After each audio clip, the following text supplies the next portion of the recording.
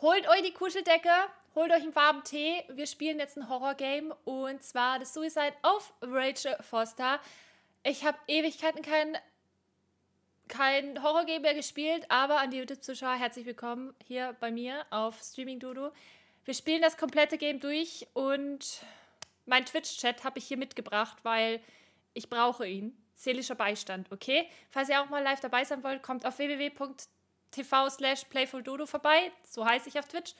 Würde mich sehr, sehr freuen. Und wir legen los mit einem Horror-Game. Es ist abends übrigens. Wir haben gerade in Echtzeit 20:17 Uhr. Ich bin alleine zu Hause. Es ist dunkel draußen. Ich habe Angst. Besten Voraussetzungen für ein Horror-Game. Aber mein Twitch-Chat ist da, falls irgendwas passiert. Falls hier irgendjemand heute im Hintergrund herumläuft. Das sollte nicht sein. Daniel ist nämlich nicht zu Hause. Gut, nur damit ihr Bescheid wisst und mich warnt. Ja? Danke. So, wir schalten um auf Gaming-Modus. Ich muss jetzt noch... wo bin ich denn? Ich bin nicht mittig. So, ich muss hier rüber. Gut. Also, ich muss jetzt noch die Helligkeit einstellen und dann geht's los. Darf ich fragen, was du studierst? Ich studiere technische Chemie auf Englisch. In echt heißt mein Studium daher Chemistry and Chemical Technology und ich habe gerade sehr viel Labor. Ich habe zum Beispiel letzte Woche, jetzt kommt wieder mein Mundart raus, letzte Woche Biodiesel hergestellt. So, passe die Helligkeit an, bis das Viereck nicht mehr zu erkennen ist. Welches Viereck? Ach, das Viereck. Ja, so. Ja. Gott, ich bin nervös. Es ist noch kein Sound da. Oh doch, es ist Sound da. Jetzt. Der Twitch-Chat sagt mir, ob zu laut oder zu leise. NASA? Zigaretten sehe ich da. Bücher. Leute, Rauchen ist nicht gut für euch. Fangt das nicht an. Ist einfach nur scheiße. So, ich habe gerade eine PS5 bestellt. Die kommt am 6.4.30. Hector, ich gratuliere dir. Das hört sich ja cool an. Also wirklich. Soweit passt der Sound. Okay, ihr sagt mir dann Bescheid. Ach ja, ich wollte eins noch machen. Und zwar die Alerts ein bisschen kleiner. Falls sie nämlich hier reinploppen, dann sind die nicht ganz so groß. Hören können es die YouTube-Zuschauer eh nicht, aber sehen schon. Natürlich. So, neues Spiel. Obwohl, Einstellungen. Vielleicht haben wir noch eine Sprache oder so zum Einstellen. Ich glaube, doch, es gibt's schon auf Deutsch. Das ist gut. Weil das war vor 1-2 Jahren noch nicht auf Deutsch. Das weiß ich.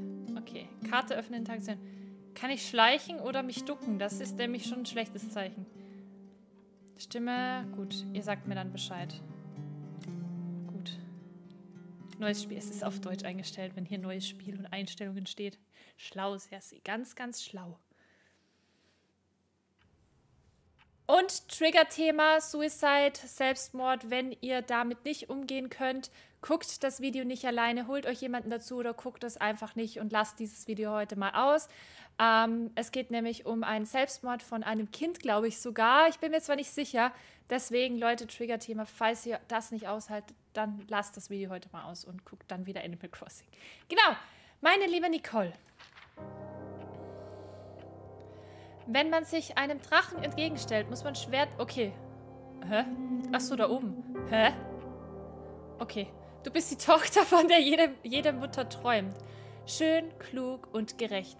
Wir haben gemeinsam viel durchgestanden und ich weiß, dass die Dinge nicht immer einfach waren. Aber erinnere dich daran, was Dr. Franklin nach deiner Rede auf der Abschlussfeier gesagt hat.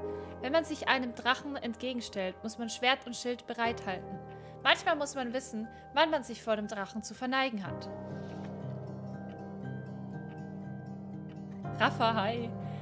Für mich warst du immer eine Kämpfernatur, die angesichts der widrigsten Umstände mit den nötigen Waffen tapfer und heldenhaft in die Schlacht zieht. Wir haben nie darüber geredet, was mit deinem Vater passiert ist, aber nun ist es an der Zeit, dass ich dir ein paar Dinge erzähle, bevor diese Krankheit uns trennt. Oh, ich gehe schon. Ich kann nach vorne gehen.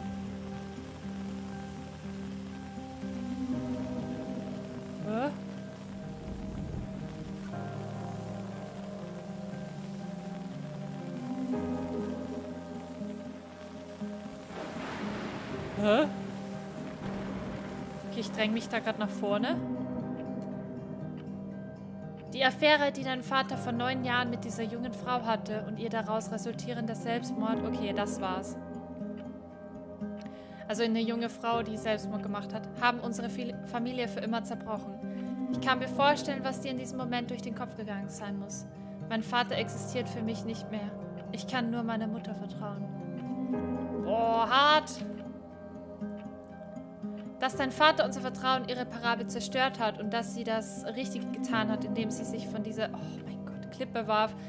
Ich war bei dir. Ich war immer bei dir, als du dir die Schulter beim ersten Mal ausgekugelt hast, als du in der ersten Nacht geweint hast, in einem Zimmer, das dir fremd war und als du Duncan Forbes 1985 unter dem Weihnachtsmisterzweig geküsst hast, in deinem ersten Jahr am College gegen Abtreibung demonstriert hast. Duncan war ein guter Junge, aber auch wenn ich dir nie gesagt habe, habe ich mir gleich gedacht, dass es da nicht viel gab, über das ihr reden konntet. Miteinander zu reden bildet die Grundlage einer jeden Beziehung. Wenn man nicht miteinander redet, entfernt man sich voneinander. Da kann ich hier nur zustimmen. Das ist tatsächlich so. Reden ist so wichtig.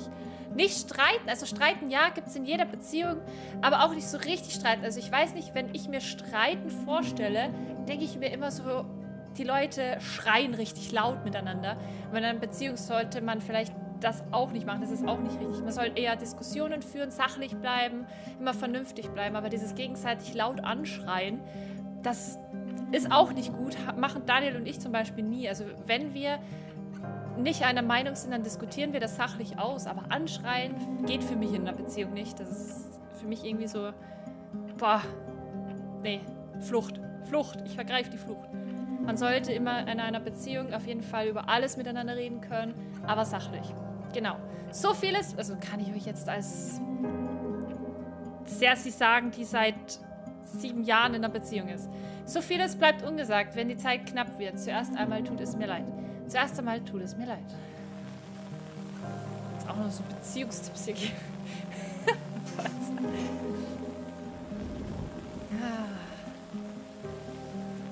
Lehnt euch zurück, Chat. Ihr braucht auch nicht so aktiv sein heute. Nur seelischer Beistand. Das ist das Einzige, was ich brauche. Aber ich verstehe es voll, wenn ihr auch im Bann gerissen werdet und einfach nur zuguckt. Ich hätte nie geglaubt, dass das Gefühl von Zorn eines guten Christen würdig ist. Aber ich habe den Zorn benutzt, um den Schmerz zu ertragen. Ich möchte nicht, dass du dein Leben lebst, so wie ich es getan habe, Liebes. Ich möchte, dass du dich von der Vergangenheit ein und für alle Mal lossagst. Deshalb will ich, dass du mir nun zuhörst. Verkaufe unser Hotel. Genau, in dieses Hotel werden wir jetzt dann gehen. Und um das geht die ganze Story. Also wir erben das, glaube ich. Das Hotel gehört meiner Familie und damit dir. Kehre dorthin zurück, Nicole. Ich habe einen Anwalt aus Helena, Mr. Jenkins, damit beauftragt, dir diesen Brief nach dem Tod deines Vaters auszuhändigen. Da werde ich schon lange fort sein. Sieh dich kurz um, unterschreibe den Vertrag und verkaufe jene Wände, die nichts als Zorn umschließen. Zahle deinen Studienkredit ab und überschreibe den Rest der Familie des Mädchens. Lass uns diese Geschichte ein für alle Mal beenden. Lass uns diese Geschichte beenden. Krass. Also, ich denke mal, der Vater ist gestorben, die Mutter auch, weil die hat eine Krankheit. Und das ist jetzt so das Testament. Und wir erben das Hotel und Mutter hat gesagt, wir sollen es verkaufen. Wir waren immer füreinander da. Ich wünschte, dass ich auch bei deiner Abschlussfeier dabei sein könnte. Bei der Geburt meiner Enkel. Aber so ist es halt. Wir wissen nicht, wie viel Zeit uns noch bleibt. Widme deine Zeit der Liebe. Es gibt nichts anderes, wofür es sich zu leben, zu kämpfen und zu sterben lohnt. Glaube mir, ich liebe dich mehr als alles andere. Deine Mutter, 24. Juni 1991. Oh. Sind wir gerade auf der Beerdigung von unserer Mutter? Also der mittlere Schirm, den kann ich so ein bisschen steuern. Also einfach nur nach vorne und stehen bleiben kann ich auch.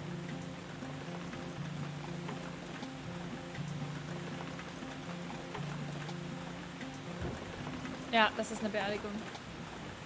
Fängt ja schon mal gut an hier mit dem Horror-Game.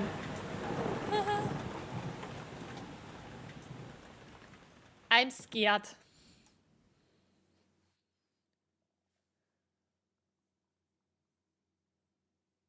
Ich heule sofort, wenn mich jemand anschreit, damit kommt man nie weit. Ja, nee, das ist einfach unnötig. Sowas.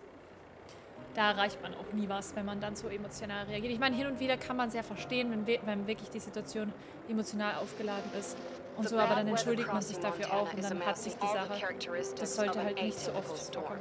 The bad turn is proving worse than expected, with above-average winds and snowfall, especially forecast for Helena National Forest Natural Reserve. The National Weather Service warns residents to follow all instructions given by local authorities and to avoid all unnecessary travel. Some concerned meteorologists are comparing it to the storm that hit Billings in 1955, with 42 inches of snow falling over a single night. Are we heading into the mother of all winters in Lewis and Clark County? Uff, wir haben einen richtig harten Schneesturm. Ja, das passt doch perfekt für ein Horrorgame. Wahrscheinlich können wir das Haus nicht mal verlassen oder nicht mal irgendwie Hilfe rufen. Oh mein Gott, das wird interessant. The Suicide of Rachel Foster wird gespielt. Oh, cool. Gefällt mir. Richtig mein Stil. Also wir fahren jetzt gerade in das Hotel. Habe ich jetzt richtig verstanden? Ich glaube schon. In das Hotel, das wir geerbt haben. Und unser Vater ist jetzt gestorben. Und ich denke, unsere Mutter ist auch gestorben. Die war krank. Und dann ist der Vater gestorben. Und dann haben wir den Brief von unserer Mutter bekommen. Also unsere Eltern sind tot. Und unser Vater hatte eine Affäre mit einer jungen Frau. Und die hat sich danach dann umgebracht. Und das ist eben dieser Selbstmord. Eieiei. Brauchst du ein neues Spiel? Was meinst du, Rookie? Smell. It's all I remember from the night we departed 10 years ago. Okay. Ihr könnt mitlesen oder eben Englisch verstehen.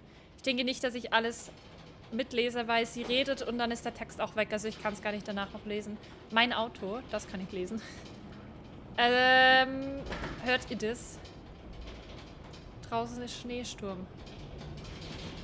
Okay, ich kann auch ein bisschen schneller. Garagentor. Ah, das ist ja richtig heftig.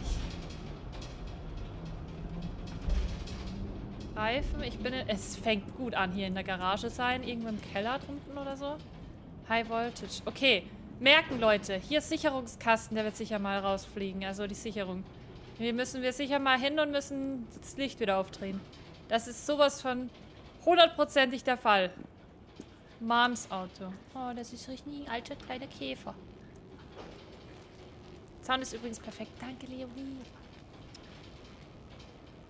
So, da haben wir so Garagensachen. Mülltonne. Kann ich mit was interagieren? Nee. Okay, heftiger Schneesturm. Mein Auto. Okay, ich guck mal zu der Tür. Vielleicht kann ich da raus. Oder bei der Tür. Okay, ich bin nicht schnell unterwegs. Das macht mir Sorgen. Hier steht Locker Room.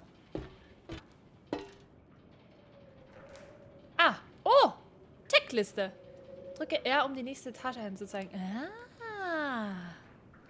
Nice. Wie groß ist denn das Ding? Ach, du Heilige. Oh, Mist. Oh, Mist. Verblasstes Wandbild. Okay. Warte, ich möchte nochmal auf die... Also wir haben hier tatsächlich 1, 2, 3, 4 Stockwerke. Seid ihr denn verrückt? Welcome, Check-in, Reception Hall. Ich denke, ich muss mal zur Rezeption. Weil... Oh Gott, das ist ja ein gruseliger Keller.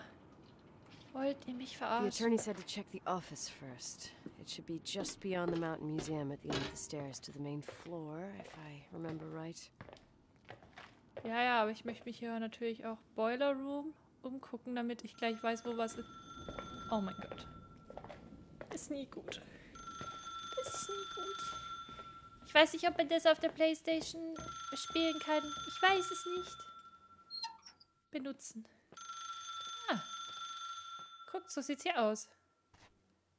Ach, ich habe jetzt schon Angst. Da kann ich nicht raus. Ich will doch nur raus. Office.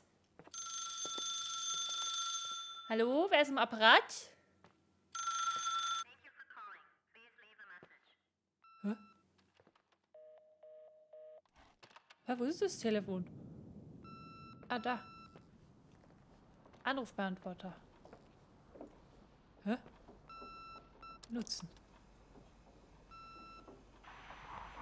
911 emergency. How can I help you? Hä?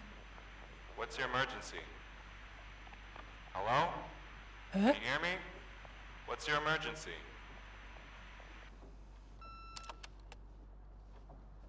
Wer hat den Mr. Notruf McGrath, gewählt? hi, it's Paulie from Century Telephone Company.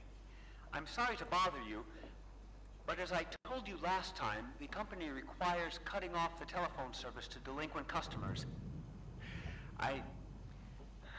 I'm really sorry, Leonard, but my hands are tied.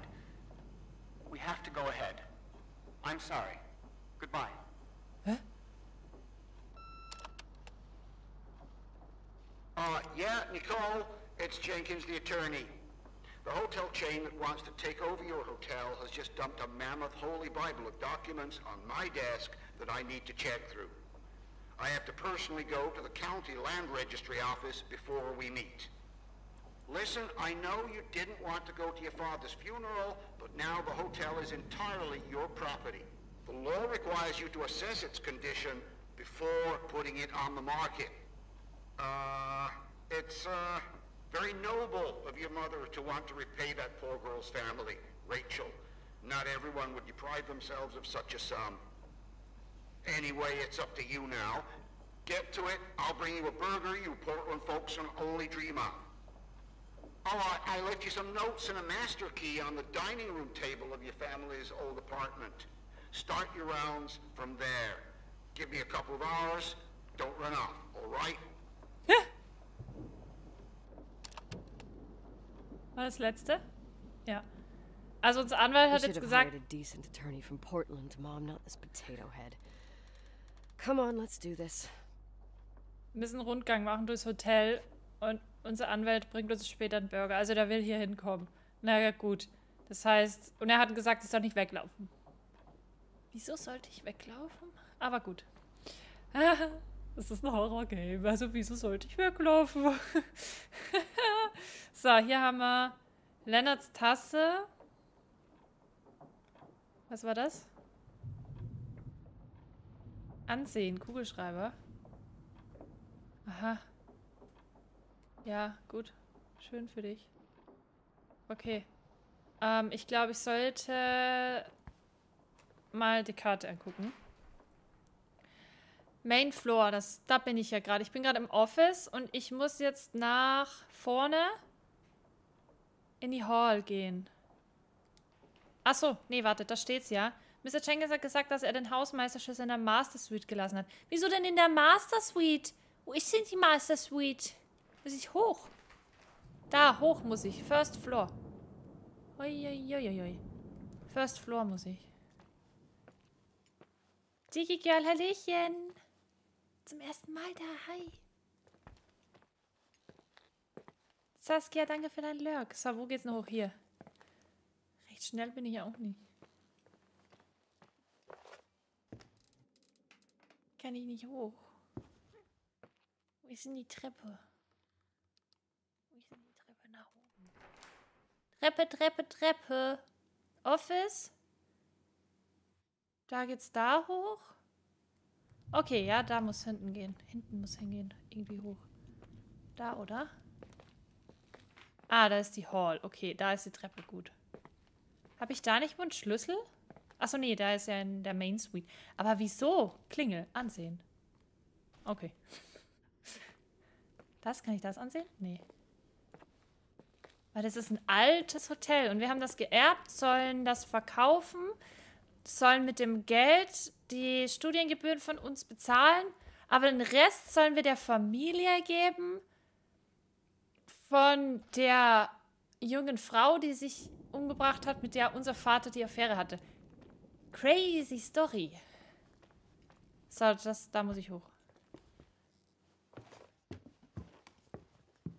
Und das will unsere Mom so. Room 109 to 117. Wieso rede ich Englisch? Master Suite, ja. Okay. Das sind ja richtig viele Zimmer. Da müsste das sein, oder? Master Suite. Benutzen. Ist ja voll der Saustall. Ansehen. Testament.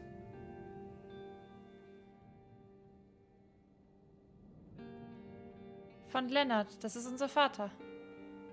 Charlie. I nominated and point Charlie Wilson. Helena. County of... Aha. Keine Ahnung. Jenkins Brief. Ja, das ist mit dem... von dem Anwalt. So. Buch. String Theory. Da war jemand sehr into the universe. Und ein alter Teller steht auch noch da. Lecker.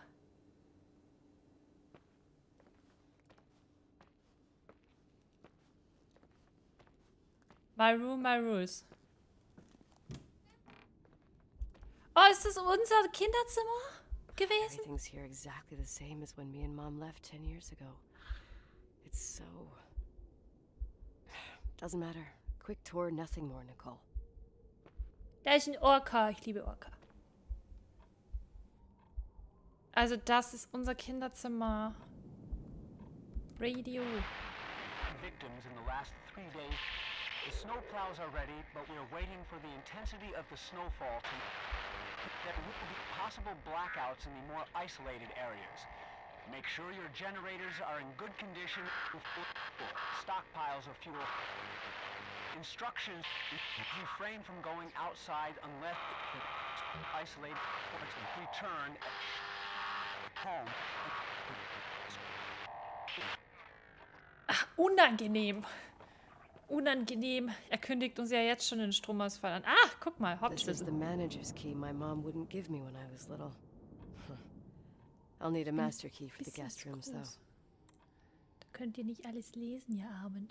Ich muss mich ein bisschen kleiner machen. Guckt. So. Also, wir haben jetzt den Schlüssel. Oh, guck mal, ich war doch ein Naturtalent. Aber wirklich. War ich auf einer Kunstuni? Hier, guckt. Hier? Achso, ich dachte, es ist ein Controller, es ist ein Fernglas. Ich dachte, ich habe gezockt. VHS-Kassetten, wer kennt sie nicht? Oh Gott, da habe ich immer meine Heidi und meine Asterix und Obelix aufgenommen. Das waren noch Zeiten. So, cool. Ich war auch into the universe. Mein Bett. Kann ich nicht aufmachen hier? Guckt, alles brav zusammengelegt. Das kann gar nicht ich sein. So. Gut, wir haben den Schlüssel. Was steht jetzt auf der Checkliste? Nix. Okay. Dann passiert jetzt wahrscheinlich gleich irgendwas. Leute, Achtung. Da ist eine Kamera. Polaroid. Hm. Oh. Wo?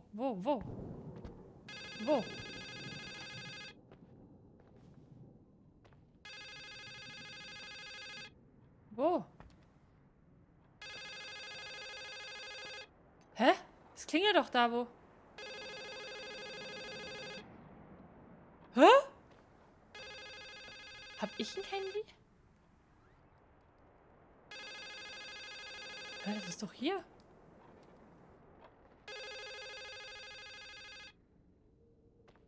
Es klingt so, als wäre das hier. Ist das bei mir? Ah, da ist es. Stimmt. Seltsames Telefon, na toll.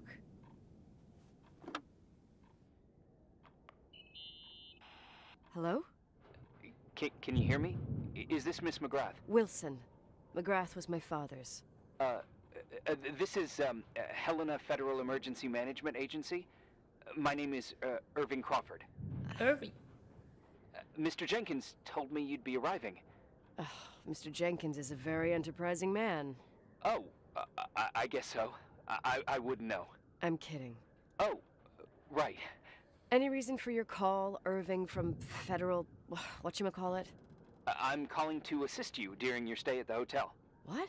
The timberline is old but sturdy. You'll enjoy your stay, and be safe, no problem. The furnace, wiring, it's all under control. Oh, okay, enough. What? I don't know what Jenkins told you, but I have zero intention of staying here longer than, let's say, 20 minutes. Oh. But the storm. Yeah, it doesn't matter. I'm leaving straight away. Maybe you're not aware. Thanks for everything. Irving, right? Irving. Yeah. You... Bye. Voll gemein, aber ja, okay, dann gehen wir halt jetzt wieder und auf Nimmerwiedersehen. Game durchgespielt, oder?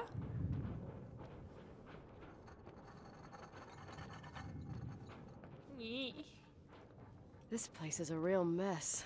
Ja, Never thought to find anything like that. aber wirklich.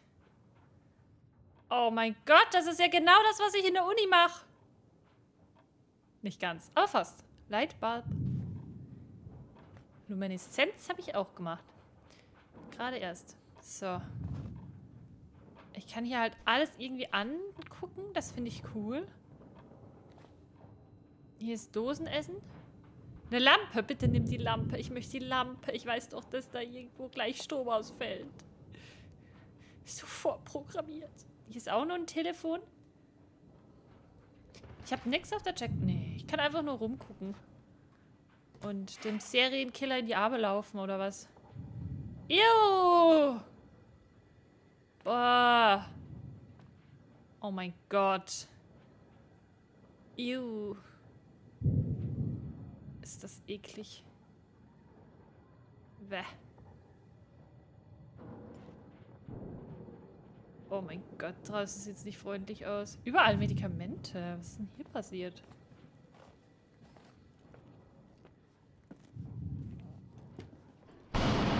Oh Gott, nein, L, um zu laufen. Ich will nicht. I don't like it. Soll ich überhaupt dem entgegenlaufen oder ja nicht so?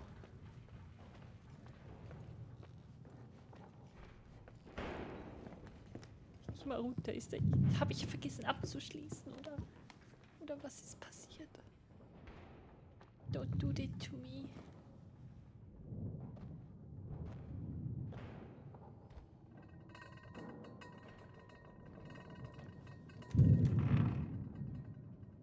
Hallo?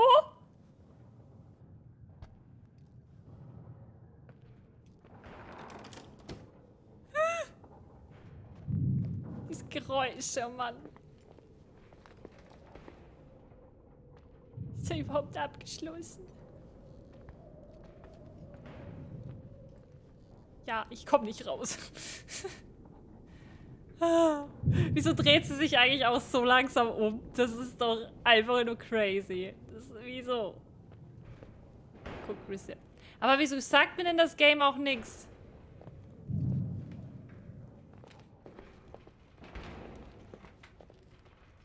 Ach so, Storage. Da muss ich ja rein, oder? Weil ich jetzt den Schlüssel habe. Oder?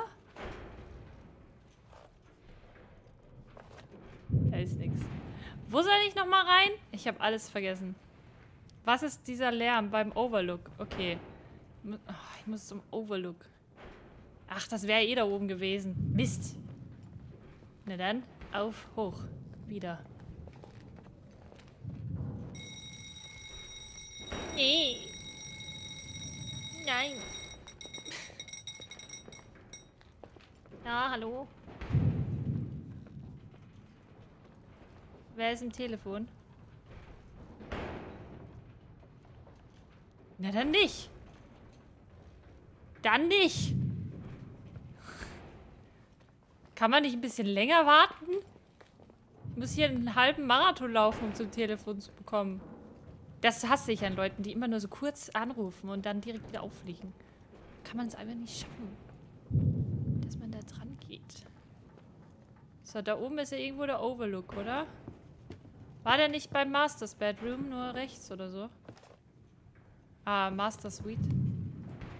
Wartet, hier, ja, Master Suite. Hä? Hier rein? Aber nach rechts.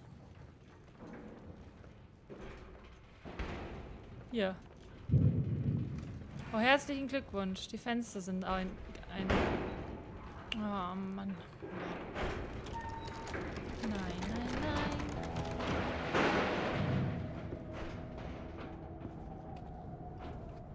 Ja, wir kommen hier nicht so schnell wieder weg. Melden. Hello? Hey, you still there, Irving? Huh? Oh, yeah. I'm still here, Miss McGrath. I mean, Miss Wilson. when you said this shack was sturdy... Oh, that's what I was trying to tell you before. Around these parts, the weather... How much time do I have to move?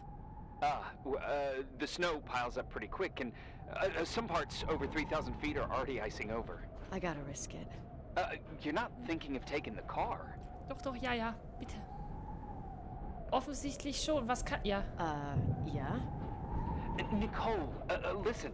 If your car breaks down, we can't come get you. Not even with tanks. Whatever happened to Miss Wilson? Sorry about that. I just, Nicole is fine. That said, thanks for everything. Again. Thanks. Seriously, if you ended up out there with your car gone dead, with 12 inches of snow and 20 degrees below zero, Ja und? your lungs would Alles besser collapse als in a hier. few minutes. I remember how things work in the mountains. Luck doesn't exist. As a FEMA agent, I have to insist... You know, you're not the first man. To do what? To try and stop me. Hey, wait! Bye. Bye. What can go wrong? I have a 1986 Dodge. Genau.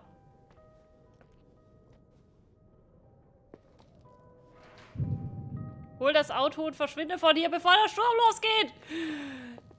Schnell! Lauf! Renn!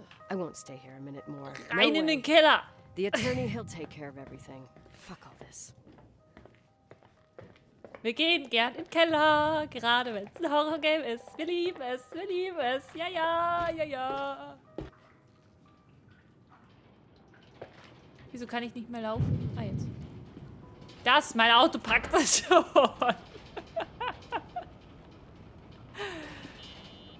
Das schaffen wir schon. Changed your mind. You there? Uh-huh. Oh, yeah, right. It's a direct line. I can't find my car keys. My fucking car keys. I left them on the seat. You sure? Think so? Maybe someone... No. Listen. This office is about 12 miles from the hotel as the crow flies. It's 40 miles by road. There's nothing or no one in between, and that's not a good thing right now. God damn it, I knew it. Oh, maybe the keys are in your pocket. Wow, that didn't even cross my mind. Only trying to help. Yeah, that was kind of bitchy. No problem. The keys will turn up. The good news is that we have these new cell phones. That's what they call them. Radio doesn't reach out there. I bypass the signal to create a direct line through a shortwave sequencer. It's like a two-way radio station that's always open. Oh, this place. I vowed to never come back. Listen, I might only be a voice, but remember I'm here for you. If you need me, just call. Seriously.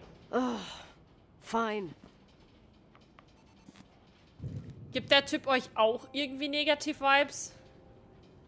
I don't know. Ich kann niemanden erreichen. Das Telefon verreckt beim Anruf. Wieso kann der mit mir telefonieren? Also ja, er hat es gerade versucht zu erklären, aber irgendwas mit Kurzwellen und irgendwas... Eigentlich was. Glaube ich ihm nicht.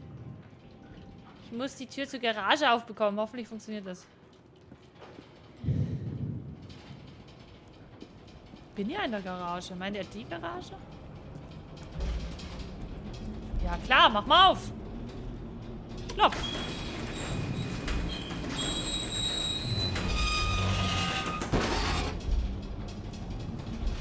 Nochmal, bevor ich hier melde.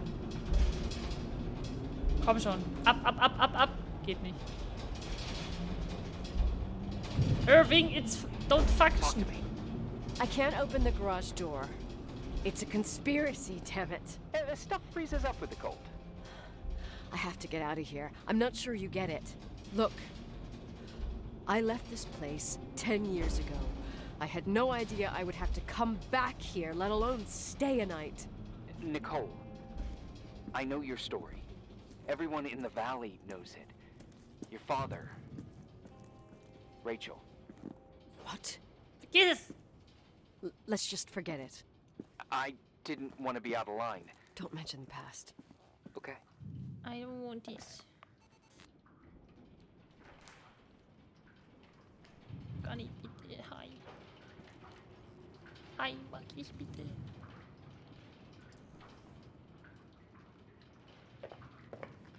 Ups. Telefon wieder läutet.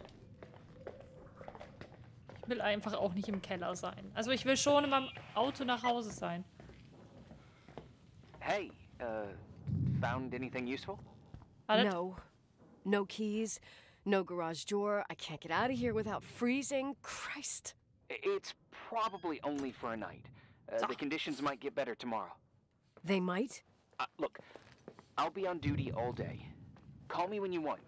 Even just to talk. Okay.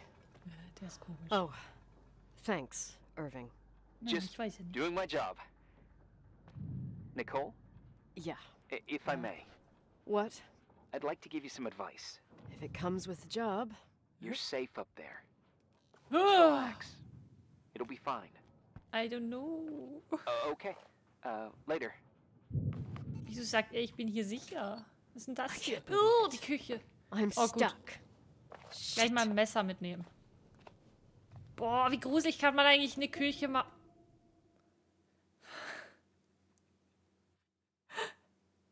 Wenn einen das schon erschreckt.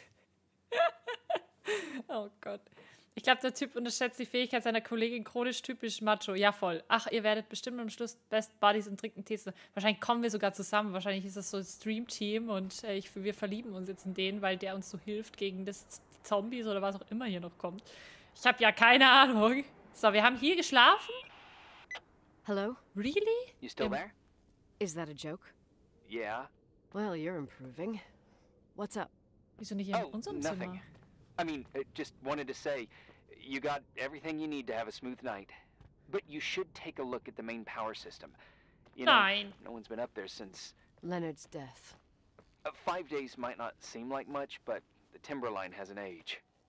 I don't know. When I lived here, I was only a kid. I can barely find the bathroom. Well, that's a good start. Like, at least I won't wet myself. No, I didn't mean... Don't blush, kid. I was just kidding. Oh, I just... Yeah. I'll call if I need you. Sieht nicht so prickelnd aus draußen. Aber das Auto hätte es doch gepackt. Ich verstehe es nicht. Ich verstehe es nicht. Der hat uns das doch nur eingeredet. Das hätten wir schon geschafft. So. Power System. Wo? Wo und wohin? Hier, Attic. Oh Gott, nein. Nein, Dachboden. Wieso gibt es einen Dachboden? Museum. Aha. Laundry, Church. Oh, es gibt sogar eine Kirche. Locker Room. Garage, Electric Room. Sollen wir dahin? In der Electric Room? Meint er das? Nee. Wieder ein Keller? Irving? It's me again, obviously. I could really use a shower. Okay, wieso Sure, erzählst du you'll ihm just das? need to turn on the furnace for the hot water. Oh, my mom never wanted me to go down there, but I loved that place. Full of little spiders. Okay, das bin A nicht real ich. country bumpkin. Oh, I was a pest. Now, I think I even forgot how to get there. I forgot almost everything about this hotel. Funny, right? People Gar forget nicht what funny. hurts, I think. Never enough, Irving. Never enough. Yeah. Holla. Well, finde das ja gar nicht so furnaces are always in the basement. You won't have Ich trouble bin schon finding it. unterwegs. Wie kann ich denn überhaupt das unten auswählen? Ach so. Ich mach mal Punkt, Punkt, Punkt. I don't like him. Hier? Oh Gott. Wie gruselig soll es noch werden? Ah! Sorry, Leute, ich bin echt eine Heulsuse, was Horrorgames angeht. Irving, Are you at the furnace? he's waiting for me. Oh, He's Schienzimmer. down there. Who? Old farting ghost. Wait, what did you say? Old farting... I 3 used to Stunden hide circa, down there with Simone. hotel guest kids and wait for old Herausgeber. farting ghost to Mach come mal and eine get us. Skitour. Komm schon. Farting... The furnace? Yeah. When Leonard found out, he almost choked laughing. Your father laughed about stuff like that? Yeah. Well, that's long gone. Hier sind so Rohre, da geht's doch fix zur Heizung. Wieso muss ein Keller eigentlich immer so riesig sein?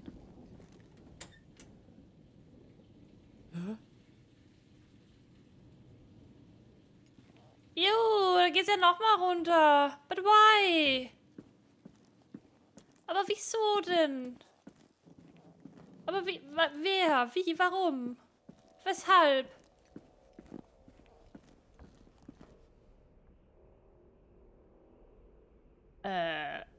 Wieso ist das so eine Kinderzeichnung? Was ist das hier?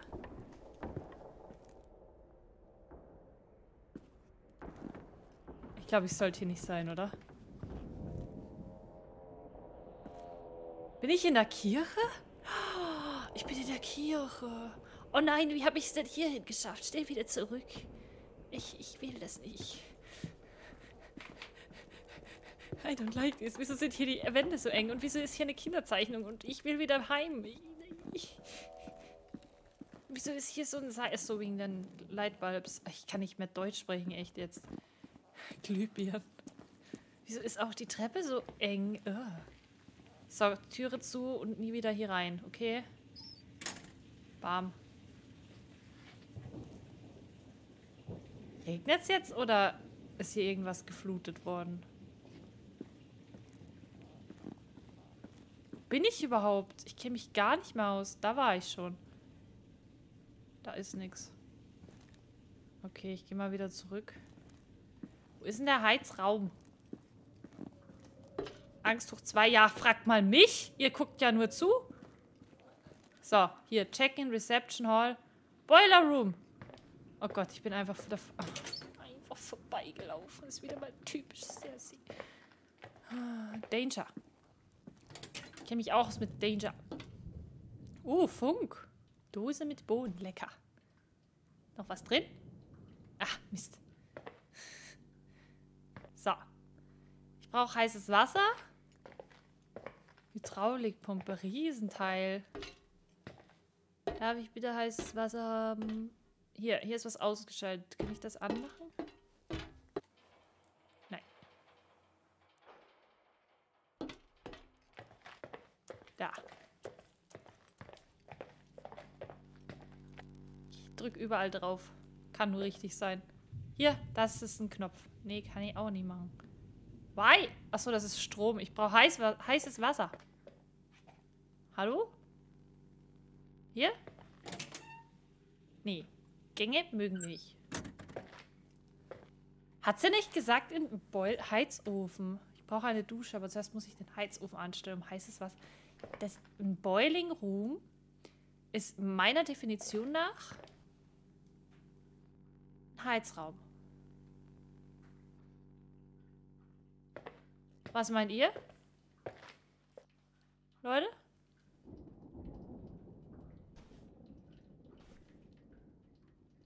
Oh ja, so ein Spaten wäre auch nicht schlecht. Vielleicht im Bad? Naja, er hat ja gesagt, im Keller. Er hat ja zu mir gesagt, ich muss in den Keller den Heizofen auf... Oh, guck mal, hier. Nein. Huh? Ah! Knopf. Hä, wie bin ich überhaupt hier reingekommen? Was war das? Knopf, Knopf, Knopf. How's it going? It looks real complicated. Furnaces are all the same. Can you see the control panel? Yeah. I guess. What does the pressure gauge read? Huh? The thing that looks like a clock. Looks Yeah. like 220. Oh. 220 I don't Bar? like the sound Wenig. of oh. It should be more like 210 Absi. psi. Okay. Pressure's building. You saying I have a Siep, siep. choice between freezing or blowing up? No. Push the green button. It's the starter. Old farting Push, push, ghost, push, you push. rank spirit. Wake up! Huh? Nothing, just talking to an old friend. Push! Push. Push. Aha.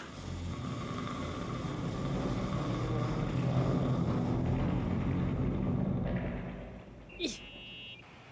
Eklig. And here he is, Okay. in tip-top shape, I'd say. Ab in der Dusche. You were right. The furnace is haunted. Now you've got hot water. You have no idea how grateful I am. Just doing my job.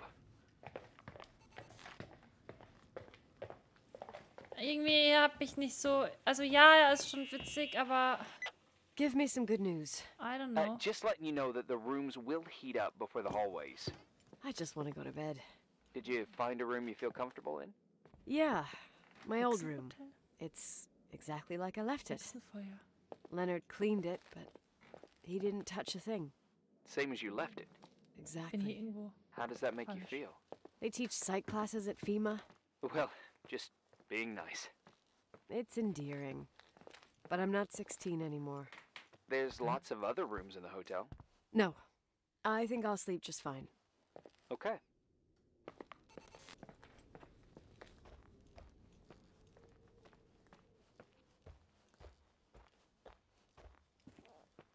I don't know how to feel about this person. Also normalerweise habe ich eigentlich eine ganz okaye Menschenkenntnis. Ich finde schon seltsam, dass wir nur mit ihm telefonieren. Und wieso ist er immer zugänglich und so? Also das ist schon ein bisschen komisch. So, wir schließen hier die Tür, wenn wir hier duschen gehen. Irving Crawford, FEMA. Hey, Hey! listen, I just wanted to say, if I came across as obnoxious, No Ja, aber hier problemo. will ich ja gar nicht I get it. duschen. it almost feels like I'm getting used to being here again. Whatever. Forget it, I'm beat, and I'm rambling. No. From the rumors that went around the valley about when you left the hotel, and all that rush, well... Right, I forgot. The Wilsonian mythology. Sorta. Now I'm just gonna chill in my room with the posters of my favorite bands, playing my old bass, totally unplugged. You play the bass? Ich dachte, wir wollen suck. duschen. I wanted to thank you. Knowing that I'm not alone here is a huge deal. Yeah, well, thank you for, listening and not freezing to death in your car. So I owe you my life then. No. Wow. It's just... Your job. I know. Night. night. Es ist 10. Ich dachte ja eigentlich, wir wollen duschen gehen, aber auf einmal will sie jetzt, ich bin hundemüde, ich werde in meinem alten Zimmer in der Master Suite schlafen. I'm here. Here is my room. Please go to bed. Hat das Spiel nicht gecheckt, dass ich so schnell war? Unvollständiger 360. We want you. Ach, ich wollte Astronautin werden. Ja, schön. So, vielleicht jetzt? Nicht? Ist das nicht mein altes... Ist das nicht mein altes Zimmer? Hier, ich hab doch gezockt. Ich wusste es doch. Alter Freund. Hallo, mein alter Joystick-Freund. Ich will hier Games zocken. Diskette reinlegen hier. Hier, was haben wir? Was haben wir? Nicht identifizierbare Spiele. Schade. Wie kann ich denn jetzt schlafen gehen? Das ist doch mein altes Zimmer. Hallo?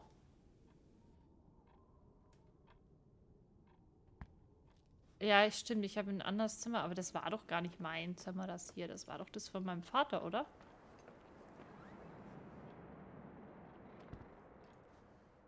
Nee, hier kann ich auch nicht schlafen. Hä?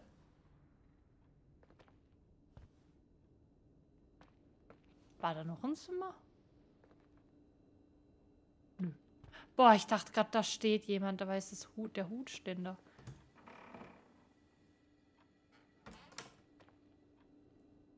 In den 1980ern mittlerweile nicht mehr, aber so in etwa, ja. Nee, ein bisschen später, Hector, glaube ich. Ey, wieso kann ich denn nicht schlafen gehen? Ich bin hundemüde, ich werde in meinem alten Zimmer in der Master Suite schlafen. Ich bin in der Master Suite, ich bin in meinem alten Zimmer. Was mache ich falsch? Erinnerungen an Sportlers. Ja, ich war in einem anderen Schlafzimmer auch schon. Aber da kann ich ja auch nicht schlafen gehen. Also es gibt jetzt hier, wir sind in der Master Suite, gibt es das Schlafzimmer, wo ich gerade war, und das hier. Da kann ich auch nicht schlafen.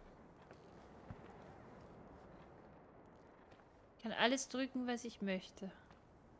Geht nicht. Aber das ist ja das Zimmer von unserem Dad, der gerade gestorben ist, oder? Weil der war so in Weltraum. Oh, Kalateas. Ah, ich weiß ja nicht. Muss ich noch was essen? Kann ja nicht sein. Hier, Messer, bitte mitnehmen. Bitte.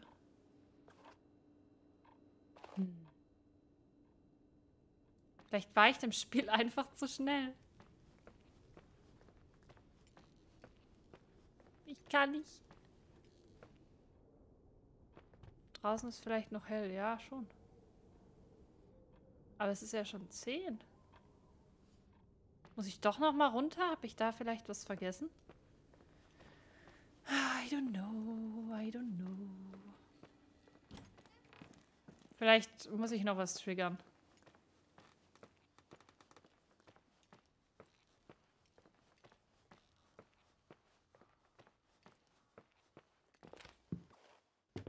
Habe ich schon, Leonie.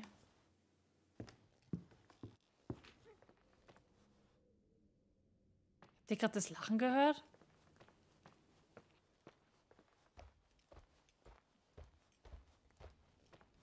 Ich dachte, ich wäre alleine.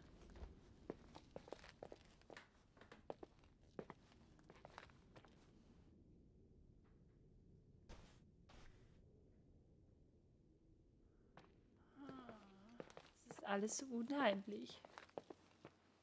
Vielleicht einen Anrufbeantworter noch mal gucken, ob da jemand angerufen hat. Es hat ja jemand angerufen.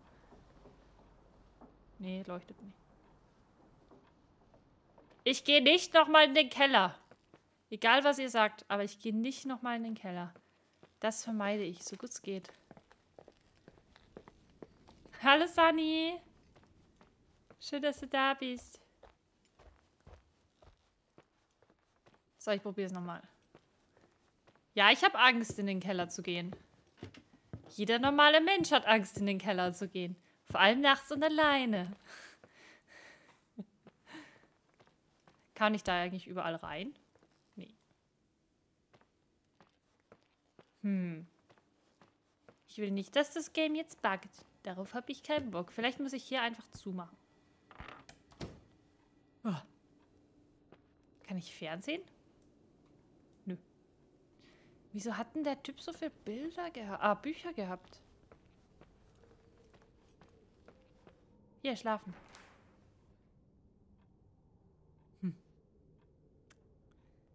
I don't know what to do. I don't know what to do.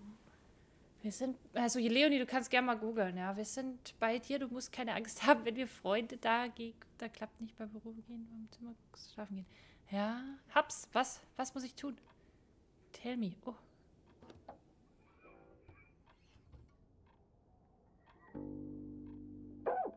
Ich hab's dem Moment gemacht, Leonie.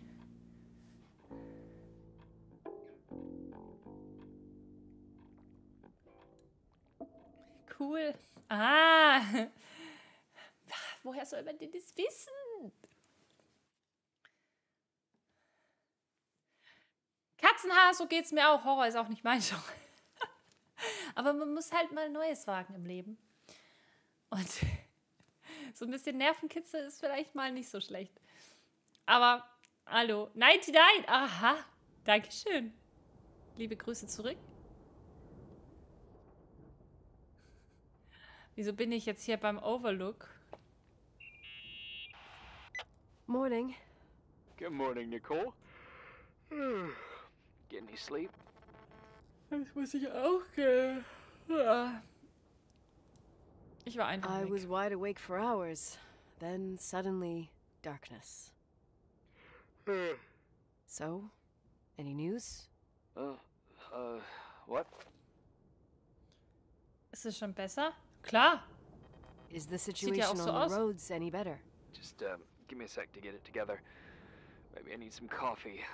I didn't get any shut-eye last night, and... Wait, You didn't sleep? Like, at all? I thought you might need something, and... But... You didn't go home? Because of me? I'm a workaholic. So, meteorologists are predicting a peak real soon, probably tonight. You can't move, not just yet. In theory. What do you want to do? Ich möchte das Thema nicht wechseln. Hä? Ich denke lieber an meine Grundbedürfnisse. I'm not ready for this kind of news at the crack of dawn. I'll eat, and then I'll think about it. It's time for you to take a tour of the pantry.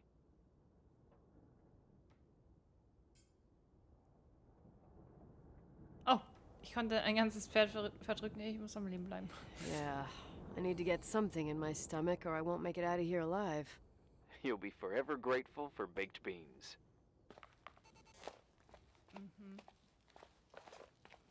Muss ich jetzt wieder zurück ins Master Suite Ding? Sag nicht, ich muss in den Keller. Da komme ich nie rein. I don't like it. I hate it, hate it, hate it. Oh. Eieiei. Hier ist Food. Guck, da, Food.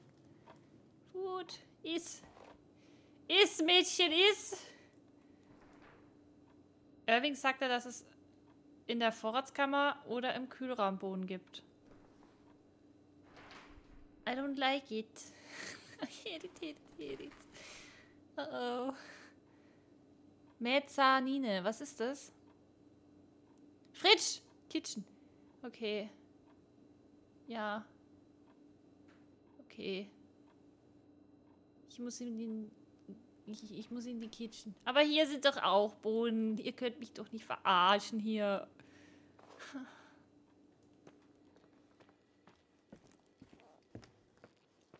Alien Isolation. Ja, sagt mir was, aber kenne ich nicht, nein.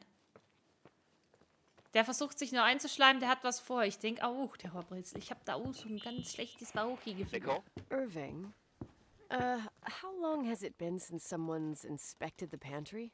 Inspected? You mean stocked? I'd just like to know if I should choose between malnutrition and food poisoning. There'll be tons of things to eat. Hmm. Oh, definitely no know. mice or roaches. Pretty sure about that. Jetzt geht's los. Jetzt fangen die Geräusche bei mir zu Hause an. I was thinking more like mold, bacteria, and such. Ja, es sieht nicht You'll so see. geil aus There's hier. nothing to worry about. Ich hatte eine Ameise. For a while, I hid an ant farm in the closet. I think Leonard suggested it. One morning, my bed was swarming with ants. You must have freaked out. My mother did. The ant farm ended up straight in the trash. Your career as an entomologist nipped in the bud. Didn't think I still remembered all these little things. Okay, ich komme in die Fridge nicht rein, aber ich will auch gar nicht, weil irgendwer sperrt mich da am Ende ein und dann erfriere ich. Kann man nur so eine ekelhaft kalte, miserable Küche haben? Auch für ein Hotel. Ich weiß, da muss immer alles steril sein und so, aber wieso? Verdorbenes Essen. Melden. There's some food, but it looks moldy. Weird. Ew. I didn't expect that. There's a freezer. Take a look there. Okay. Nein! Nein! Ich wehre mich. Hier alles verschimmelt. Zumachen. Wieso? Muss ich doch da rein. Wo war der nochmal? Ah ja.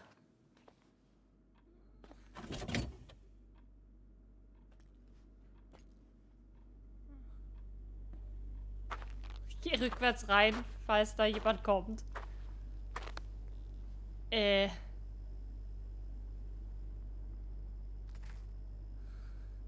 Ich muss mich umdrehen. Das Spiel ist so gemein. Ich muss mich ja wegdrehen.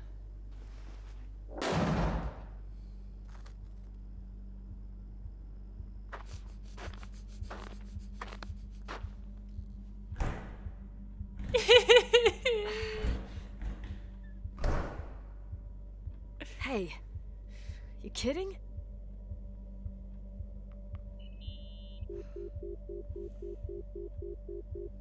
Ja, genau. Ja, genau. Freilich. Jetzt hebt der Arsch nicht ab. Der war das doch selber. Dieses Asshole. Oh, sorry, Leute.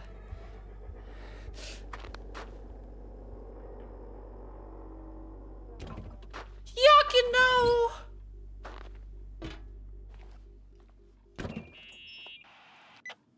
I almost forgot. There might be a problem with the fridge door. Just make sure it doesn't Are you close. fucking with me? No. Ja? Wait, what did I say? It would have been more useful to know that before I got locked in. Oh, Der war das. holy shit, I'm a freaking space cadet. Yeah, I could have died in there. Ey, ich hab's. Nur er wusste, dass ich gerade in diesem Fridge bin. Ich hab da so eine Ahnung. Der verarscht mich doch. Und er sagt, nur er kann mit mir telefonieren, weil er hat die Kurzwellen irgendwie, keine Ahnung, Leitung gehackt. Was weiß ich nicht alles. Verarsch jemanden anderen. Du bist in diesem Haus. Kollege. Verzieh dich. Das ist mein Hotel. Und wenn, dann zahl wenigstens. Der verarscht mich doch. Ich weiß, ihr beruhigt mich und danke, oder? Wir sind alle bei dir, Sersi. Aber ich wusste es doch. Kommt, ich gehe ja nicht. Mikrowelle könnte nützlich sein, um die Bohnen aufzuwärmen. Oh! Kommt schon. Vor allem, wieso dreht sie sich denn so langsam? Das ist auch nicht fair.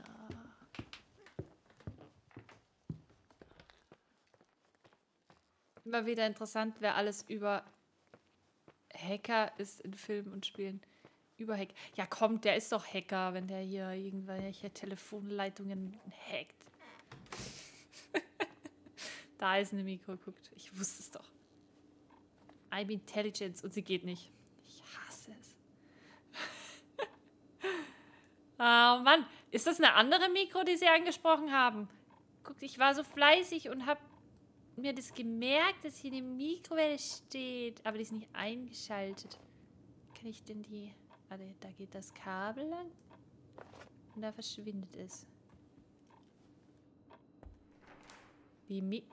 Nein, die meinen doch die Mikrowelle unten in der Küche. Oh Gott, wieso laufe ich denn immer so hin und her?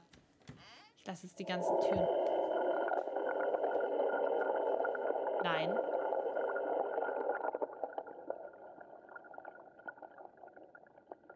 Nein.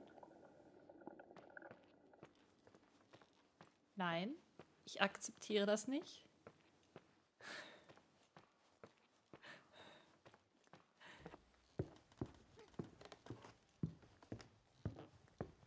Meine Kids führen übrigens immer eine lebhafte, einsame Diskussion mit dir, während du Zelda spielst. Och, ist das süß!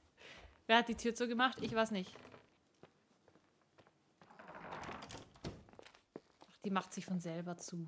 Okay. Das ist voll süß. Wahrscheinlich sagen sie so, nein, Sersi, nicht da lang, du musst dort lang. Nein, Sersi, das ist der falsche Weg. Nein, Sersi, mach das und...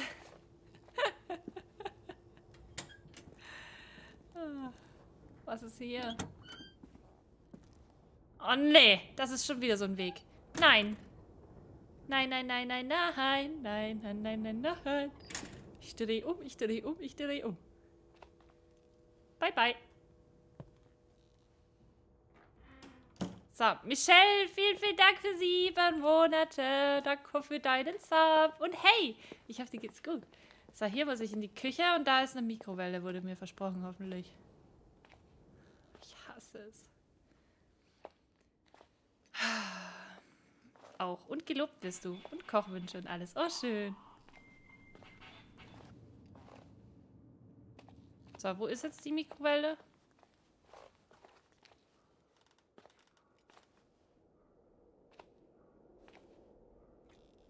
Hä? Mir wurde eine Mikrowelle versprochen.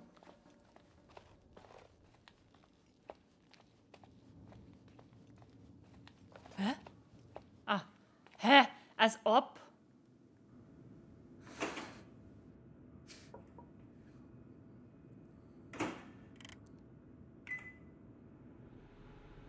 Alles klar, Lili, danke für deinen Lurk. Judith, Hallöchen. Letztens haben wir nachmittags das neueste Video sogar zusammengeschaut. Oh, Alisa, danke. Lady, Hallöchen. Hey, zum ersten Mal, hallo. Machen wir gerade Essen warm. 10 Jahre altes Essen. Mir geht's gut und dir? Mir auch, bin nur ein bisschen, also mein Herz ist so ein bisschen am Pumpen, weil Horrorgame. Aber schön, dass es dir gut geht. Ich habe zwar so einer, der verarscht mich doch und er sagt nur, er kann mir telefonieren, keine Ahnung, Leitung hackt. Ja klar, Leitung gehackt, alles klar. Also es kann ja kein anderer mit mir telefonieren, das ist halt das Problem. Nur er. Aber wieso nur er? Das ist halt suspekt, weißt du? Außer er hackt eine Leitung. Ah, ja, lecker. Das schmeckt. Das schmeckt doch.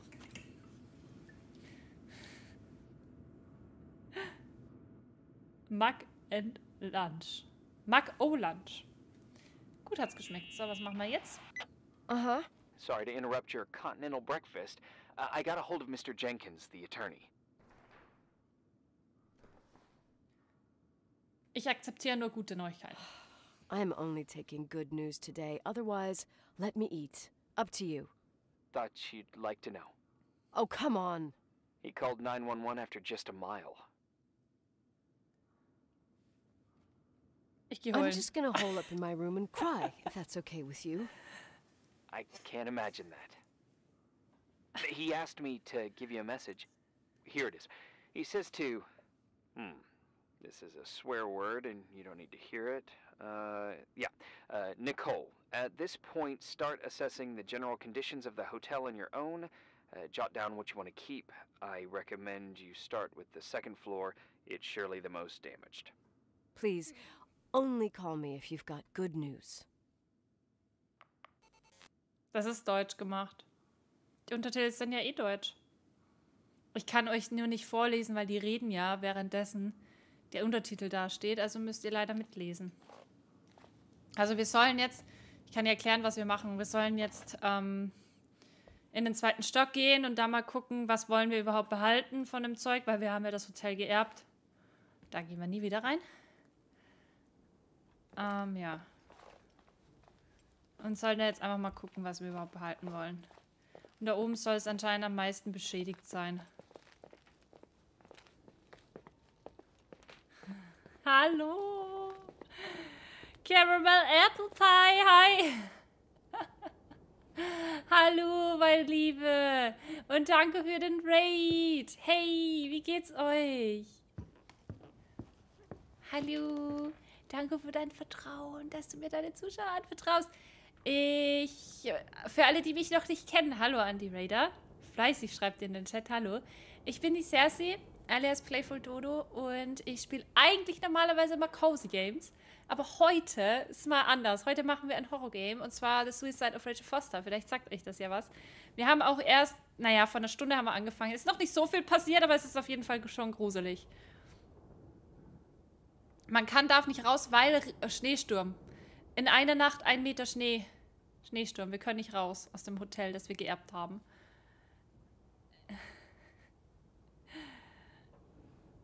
Hallo, ihr Lieben.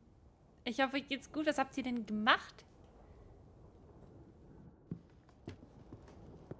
Schaut an. Ja, bitte, schaut bei Caramel Apple Pie vorbei. So eine Liebe. Ich kann sie nur empfehlen. Und hallo an die Raider. Oh, Lady, Dankeschön für 25 Bits. Vielen, vielen Dank. Oh mein Gott, ich wollte das Game auch endlich mal spielen. Kam nie dazu. Also bis jetzt ist es mega spannend, wenn du sowas liebst. Auf jeden Fall. Auf jeden Fall. So, wir sollen jetzt auch in den 2. Stock raufgehen. Hier ist ja der Overlook. Und im 2. Stock waren wir noch nie. Ich habe Sekiro gespielt. Sau schwer. Das wäre mir zu hoch, glaube ich. Ah, ja.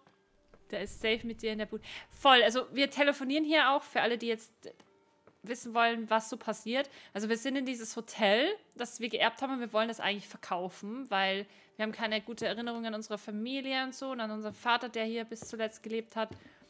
Und ja, jetzt sind wir halt hier ganz alleine. Zumindest wurde uns das so gesagt. Aber wir telefonieren die ganze Zeit mit so einem Mann und sonst kann uns keiner erreichen. Das ist sehr seltsam. Sehr, sehr seltsam. Irving schlägt vor, dass ich zuerst einen Blick in den 2. Stock werfe. Genau, das ist dieser Irving. Der ist sehr seltsam. Ich kann auch hier nichts aufmachen.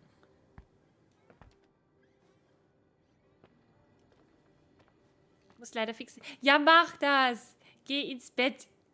Gute Nacht und danke nochmal für den Raid. Schlaf gut. Schlaf gut. 5:30 Uhr, das ist früh. Ich muss morgen auch früh raus in die Uni, aber ich habe mir gedacht, das ist okay, wenn ich müde bin. There's some serious water stains on the 2nd floor. That floor is pretty run down. There's some windows missing and water damage too. Yeah. Eklig. Okay, da kann ich mal in dein Zimmer. Oh, es ist so ekelhaft. Es ist einfach grausig. Gerade eben sind wir übrigens auch schon in der Kühlkammer eingesperrt worden. Also ganz nett. Ich bin extra rückwärts reingegangen, weil ich mir dachte, irgendwer schließt jetzt die Tür. Und irgendwie habe ich so ein Gefühl. Also, wer das Spiel kennt, bitte nicht spoilern, aber ich habe so ein Gefühl, dass das hier nicht mit rechten Dingen zugeht. Ich kann das nicht lesen. Das ist zu verschwommen.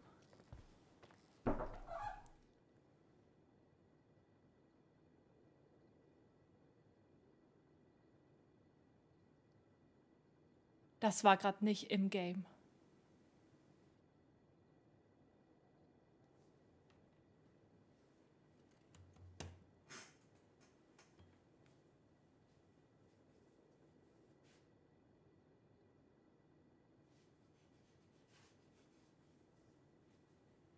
Ey Leute, ich bin ja nicht oft allein zu Hause, aber heute bin ich allein zu Hause. War gerade was.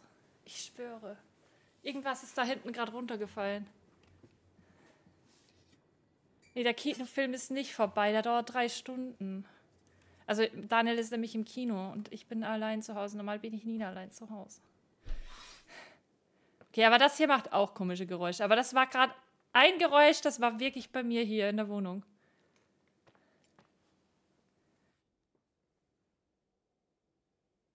Nee, in der Tür hat keiner geklopft. Versiegelt.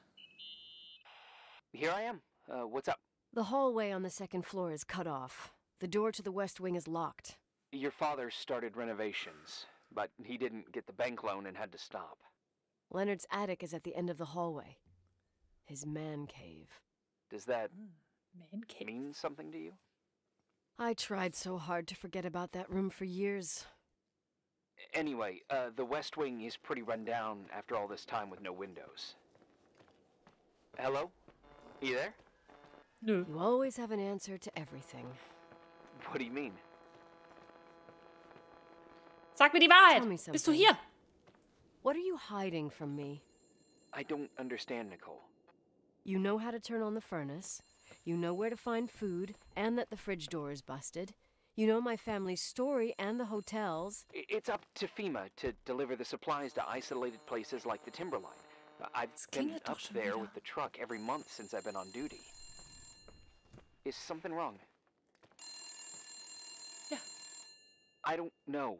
I don't know what you know and what you don't know. Kann ich abheben? What difference does it make? Kann None. ich. Ich kann nicht. I... Hör auf zu quasseln! I'm sorry if I upset you. No one can upset me. I better keep doing the inspection.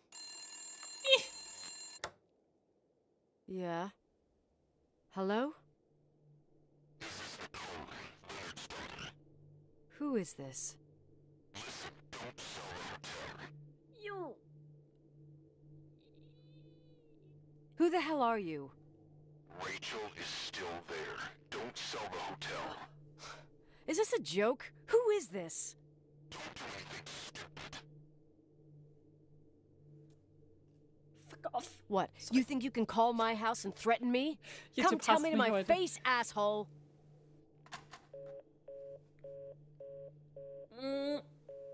Rachel is still there? Die Rachel? Ey, ich kann doch mit dem Auto draußen fahren. Der verarscht mich doch. Es ist ja Traumwetter. Was ist hier mit Sturm? Kommt, wir gehen jetzt ins Auto. Das kann doch nicht sein. Hier. Wir gehen jetzt, holen das Auto und hauen ab. You pissed at me? Ja? You really think I'm gonna sulk like a 10-year-old brat right now? I can see why it's hard to talk about. There's still lots to clear up. There's nothing to clear up. You delivered supplies to the hotel. You met Leonard, period. You're right. I just assumed that your dad had told you. Whatever. I've got a different problem. Someone just called the hotel. What? Who? Du! Wahrscheinlich. Who gets their kicks out of crank calling me? Well, here word gets around pretty fast. What did they say? They said, Rachel is alive. Don't sell the hotel. Idiot. There's something else that doesn't make Kylo sense. Ren. The phone lines are down. Leonard stopped paying the bill months ago. I'll ask someone to run a check.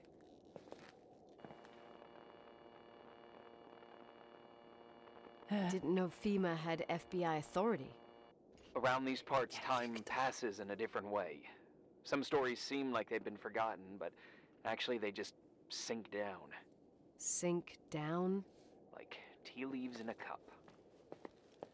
Ah, das ist gruselig. What do you mean? Doch That's voll creepy. Traumwetter da draußen. Ich geh That Skifahren. girl's death. Rachel. It was the result of painful events, and now it's someone's obsession. You talking about anyone in particular? Well, Ja, er wahrscheinlich. her death ruined two families that everyone looked up to. Yours and Rachel's.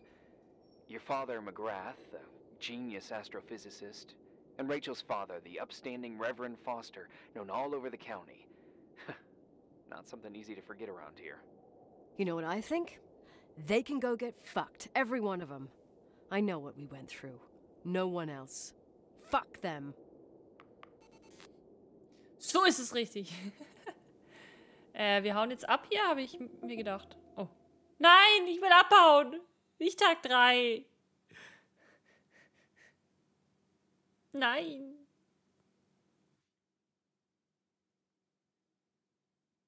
Ich mag nicht mehr. Ich will nicht mehr.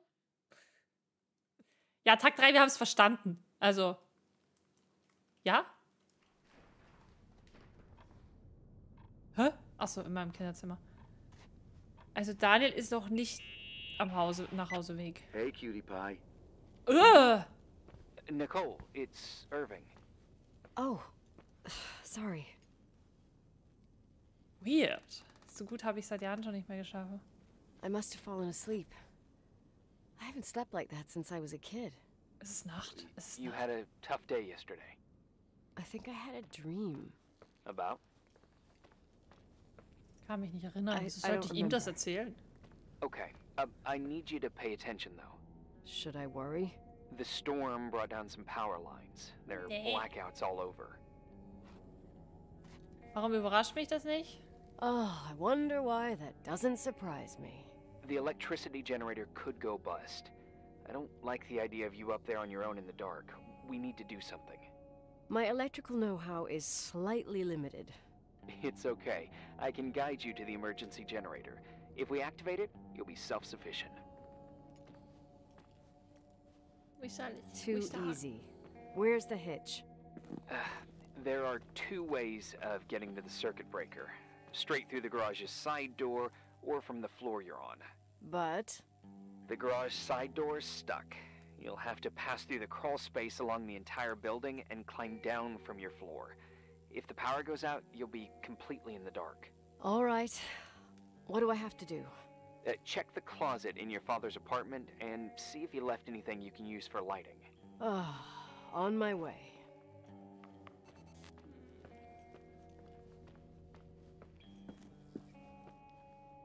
I don't like it. I hate it, hate it, hate it. Oh. I need something for lightning. Bitte. Magazin. Ne, ich brauch was zum Leuchten. Abstellkammer, ist das nicht das hier? Polaroid ansehen. Drücke, um auszurüsten. Was soll ich drücken? I found a Polaroid. Family photo? Anything important? No, I mean a camera. It looks like it works. You want to take a photo of the generator? No, you moron. I was thinking of using the flash for lighting. Oh, smart. You Ich can kann try. zoomen. I had one Kann ich's just like this ausrüsten? when I was 16. Leonard gave it to me. Maybe it's the same one. No way. I broke Nein. mine hiking on Hogback Mountain. I cried all day with Leonard insisting it was Stretchen. only an instrument used to capture images. He said, "You keep the really important ones inside." Can't say he was wrong. Oh, yep. Anyway, the Polaroid's better than nothing. The light from the flash could come in handy. Kann mir mal jemand sagen, was das für ein Switch-Knopf ist, den ihr da meint? Kos, den gibt's nicht. Ist euch das schon mal aufgefallen? Ah! Doch, den gibt's. Jo, muss ich jetzt immer das machen? Oh, weil ich keine Lichtquelle habe? Irving sagte, dass ich die Zwischendecke vom Personalbereich im ersten Stock aus betreten muss. Die Zwischendecke vom Personalbereich im ersten Stock. Wo ist denn hier im Personalbereich? Erster Stock ist First Floor. Das ist das der zweite Stock. Hilfe. Hilfe. Hoppala. Fridge, Kitchen, Office, Fireplace, Ballroom, Restroom, Dining Room.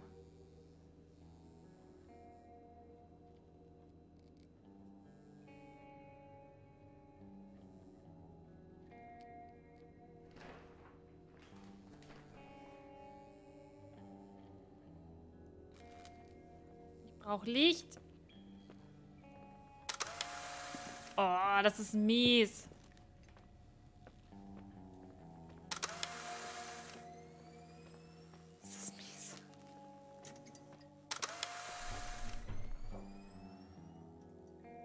Ey, ich schwöre, sind das die Game Sounds oder ist das bei mir hier in echt? Das ist so gemein. Habt ihr das gerade auch gehört? Rooms. Boah, ich hasse es. Es ist im Game, okay. Das ist voll gemein. Aber wo muss ich denn hin?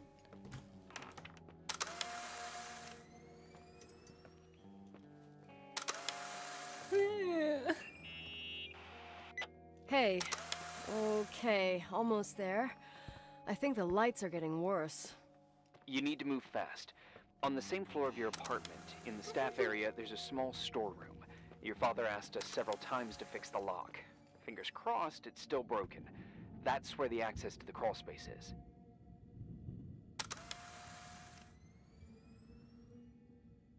What a professional tone. Yeah, I use it when I want to make a good impression. You're the only human being I can interact with while I'm hostage here. Whatever you say will impress me. What happens when I get to the closet? You'll have to go down to the breaker box and switch it on. All right. Doesn't sound like rocket science. Hurry up, please. You suck at reassuring people.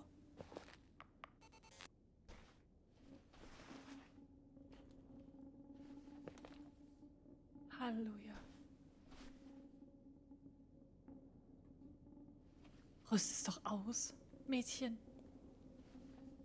Mädchen! Schalt es doch an! Hä, das ist ja genauso mies. Das bringt mir doch gar nicht mehr. Ja, Zwischendecke. Wo muss ich jetzt hin? Zwischendecke? Was ist das überhaupt?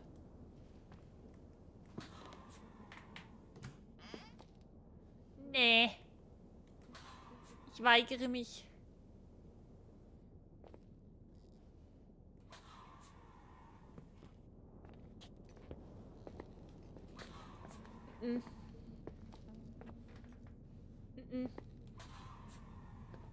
Nein. Wer hat sich denn sowas Dummes überlegt? Gott.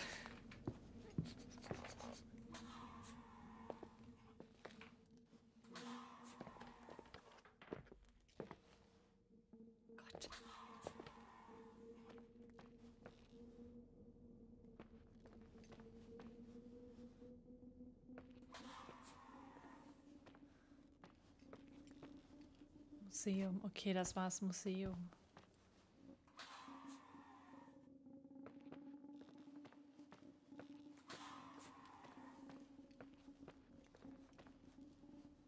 Ja? Ich weiß ja gar nicht, wo ich hin muss. Schimmel. Ach, da ist die versiegelte Tür. Achso, da war ich ja eh schon. Ich verstehe es nicht. Bin ich falsch gelaufen? Macht ja noch schlimmer. Ja, voll. Schlimme Geräusche. Ich glaube, ich bin falsch gelaufen. Weil er hat ja nicht gesagt ins Museum, sondern in die Zwischendecke. Was auch immer eine Zwischendecke ist. Aber es hört sich nicht komfortabel an. So. Was ist das hier? Das ist ein Raum? Ein Zimmer. Okay. I see. Ach, hier.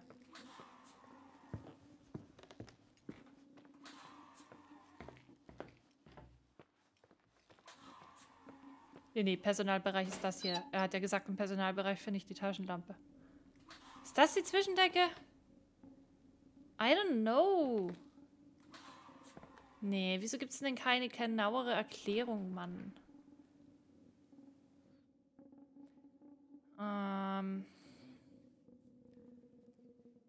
Diese Taschenlampe hatte ich erst genau immer. Ja, voll. Auch die. Ist das so eine zum Drehen? Die hatte ich auch. Ersten Stock aus betreten muss. Attic. Ach, ich bin im zweiten Floor?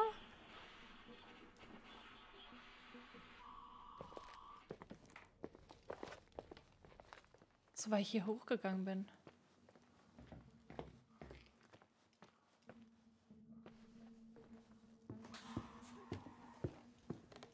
Das wollte ich ja gar nicht.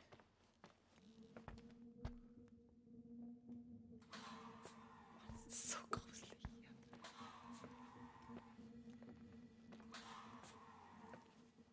Ist das hier? Ich weiß es ja nicht. Hier geht's halt wieder runter.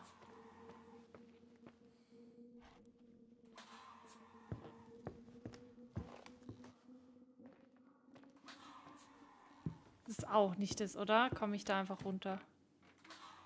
Ja. Ich mache einfach überall die Türen auf. Dann weiß ich, dass ich da schon mal war. Ja, eine Zwischendecke ist in den Wänden. Das habe ich eh schon gesehen. Auch vorhin mit der blöden Kirche. Okay, also, er hat ja gesagt, ich muss die Zwischendecke betreten. Hier. Oder? Zwischendecke vom Personalbereich im ersten Stock. Das ist ein Staff Quarter. Das ist ein Personalbereich. Wir sind im ersten Stock. Kann nur hier irgendwo sein. Hä? Bin ich dumm?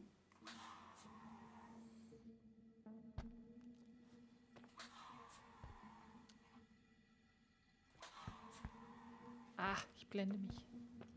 Kann ich nicht rein?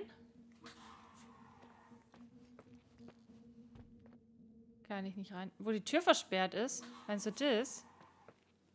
Ne, da ist ja keine Tür. Das ist nur eine ausgehängte Tür.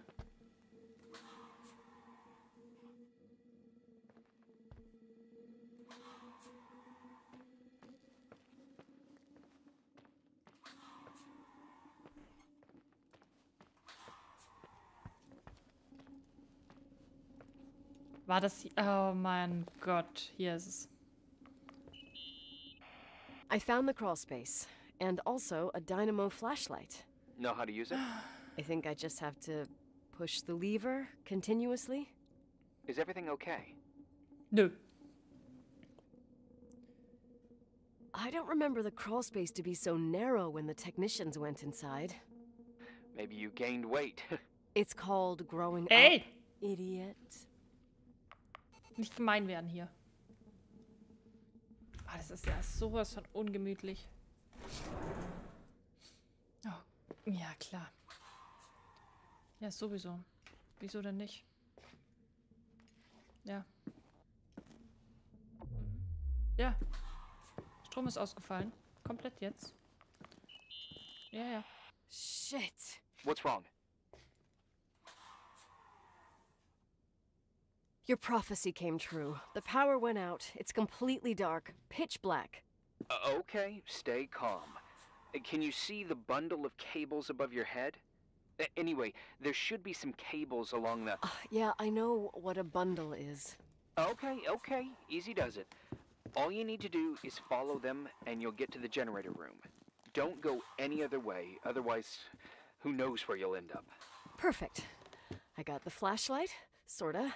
I got my breadcrumb trail, more like my cable trail, whatever.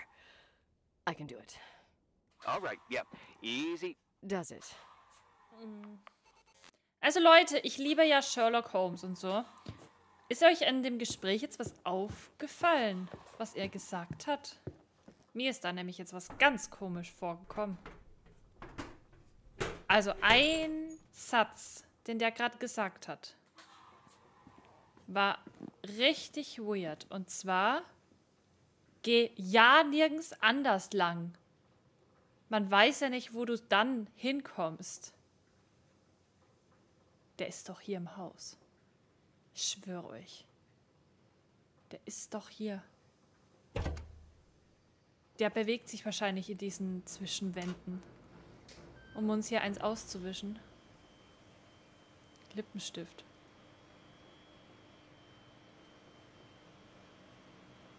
Okay, sie sagt nichts dazu. Schraubenzieher brauche ich doch fix auch mal.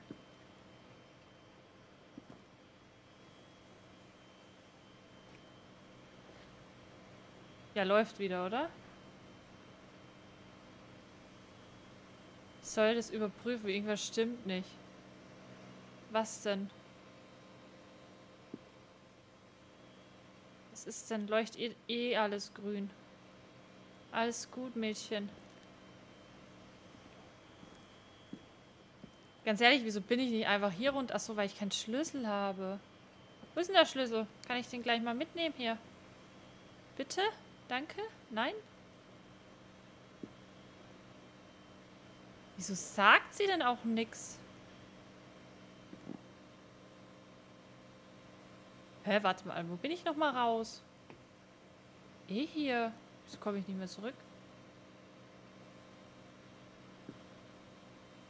Okay, irgendwas muss ich hier finden.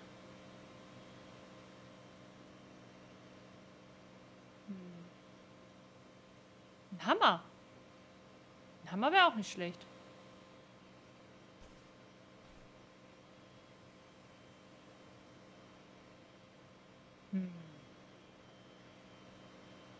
Wieso kann ich auch den Lippenstift nicht aufheben? Ach doch. What's up? Hi. I want to ask you something. Okay, go ahead. How long has the hotel been closed? About 4 years. Yeah, from 89. I mean, did anyone think about doing a thorough clean of the basement? Don't know. 2003 ist... Probably pretty rushed. Why? I found something. Another Polaroid? A lipstick. Huh.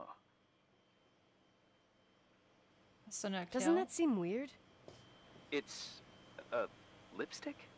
You don't get it. It looks really old. I remember this brand.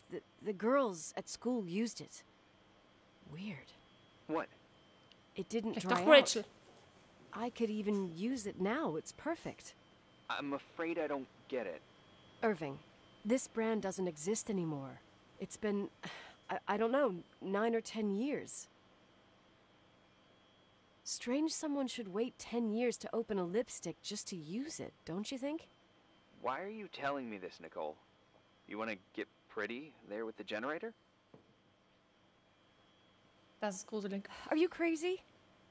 Nicole, it's just another one of those things customers forget.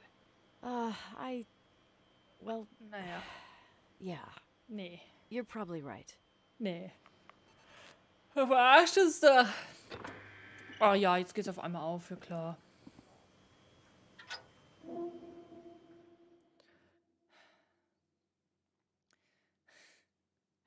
Sass, also wirklich sass. Also der Typ, nee. Ganz bad Vibes gibt er mir, also wirklich. Der hat doch was. Dann witzelt der wieder so herum, dann ist er wieder Erz, dann checkt er wieder mal gar nichts und stellt sich auf dumm. Wieso bin ich denn jetzt hier wieder gelandet? Reporting is ordered, sir. You awake? Sorta. You forget your coffee? For once, I don't need it. I gotta talk to you about something. Okay. Nicht? Hä? Hinweise. Ah, ich mache hier Hinweise. Pastor Foster, Lipstick, der ist ja wirklich wie neu. Und Lennarts Buch. Lennarts Buch. Here I am. You didn't tell me you knew Leonard. I thought we'd been through that. Let me finish. I spent the night going through his stuff, and I want to know what you think. About what? You obviously know more about this place than I do. About what went on here, since I left at least. What do you mean, you went through his stuff? What are you looking for? Someone calls me and says Rachel is alive. Then a lipstick appears out of nowhere.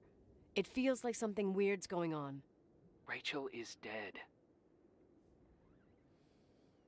Ich weiß nicht, was ich I glauben really soll. don't know what to think. It's just that... Look, the storm is dying down. You'll be able to leave soon and go back to your life.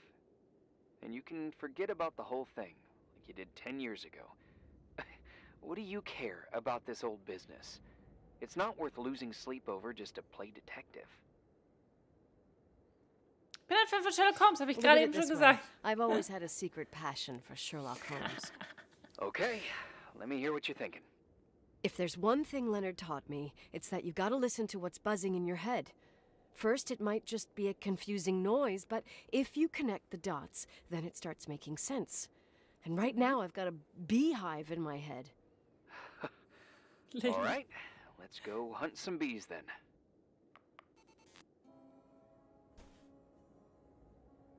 Reddoll.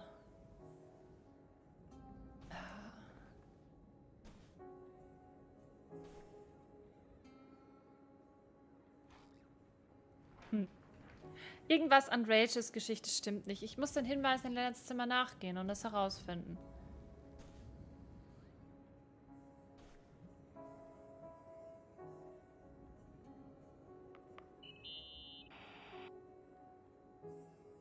You know, I can't stop thinking about Rachel's father.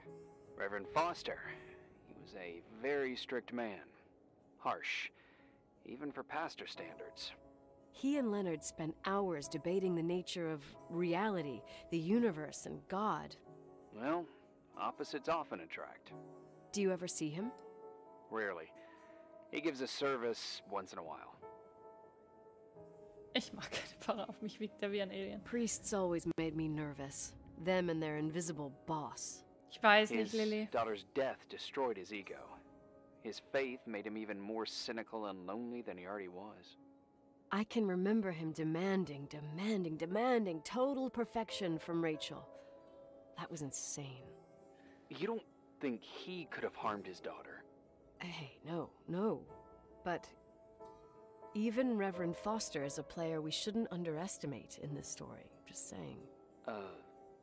Right. Also Lilly an die YouTube-Zuschauer. Lilly ist im Chat und Lilly schreibt, warum sagen wir denn alles? Unser Charakter ist ganz schön dumm. Also naiv trifft's da eher, ja, das stimmt. Also naiv auf jeden Fall.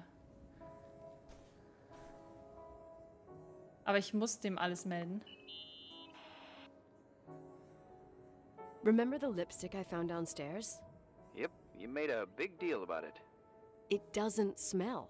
Ich hole mir mal kurz was zu trinken. After they've been open for a while, lipsticks smell really bad. Maybe there's been other women. I mean...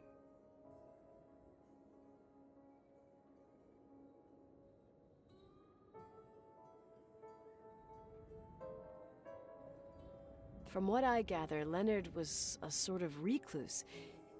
And don't forget, the lipstick is really old. Could the cold have preserved it? Possibly. Anything else?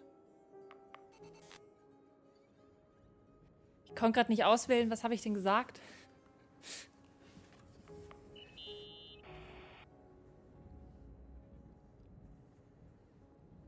Hey, I found a book in Leonard's things. It's a collection of poetry, but it's got notes written in it. Did your father write them? What do they say? Dates, notes, thoughts. Listen to this.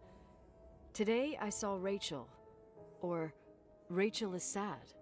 Or Rachel says she feels alone. He kept a diary about her. But the book was printed 8 years after Rachel's death. Do you mean it's like he was talking with Rachel after she died? As if he saw her. Well, I mean, there must be an explanation. Of course, there's an explanation for everything, and we've got to find it. Da steht, can't see your smile, honey. I heard you, Rachel. You were right behind me.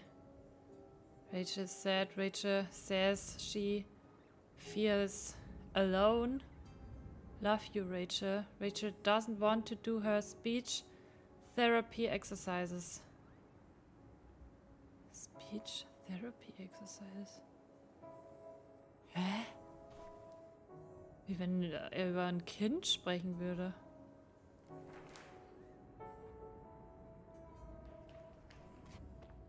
Ja, das war alles. Noch was? Verleumdung. This is just the beginning. Das ist erst der Beginn.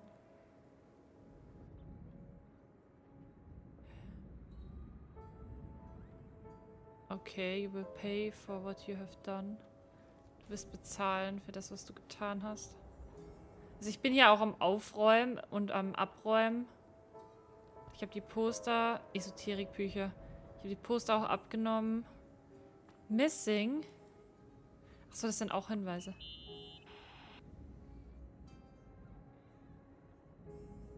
Ah, Leonie, kannst du Little Princess die Punkte zurückgeben? Es tut mir leid. Ich habe leider keine Reiswaffe mehr und die waren ausverkauft. Ich wollte die eigentlich nachkaufen.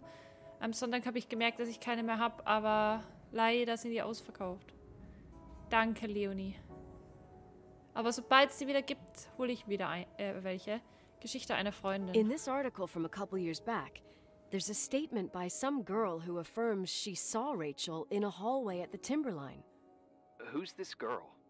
A classmate, Glenda Ferguson. I tore out the page. I think the magazine was MT Woman.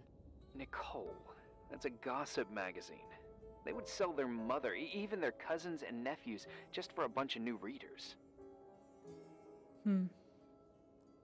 But she was a classmate. She couldn't have been wrong. Rachel fell 90 feet into a void. She can't be alive. I thought I was the skeptical one here. Sinja, ich spiele das Game heute durch.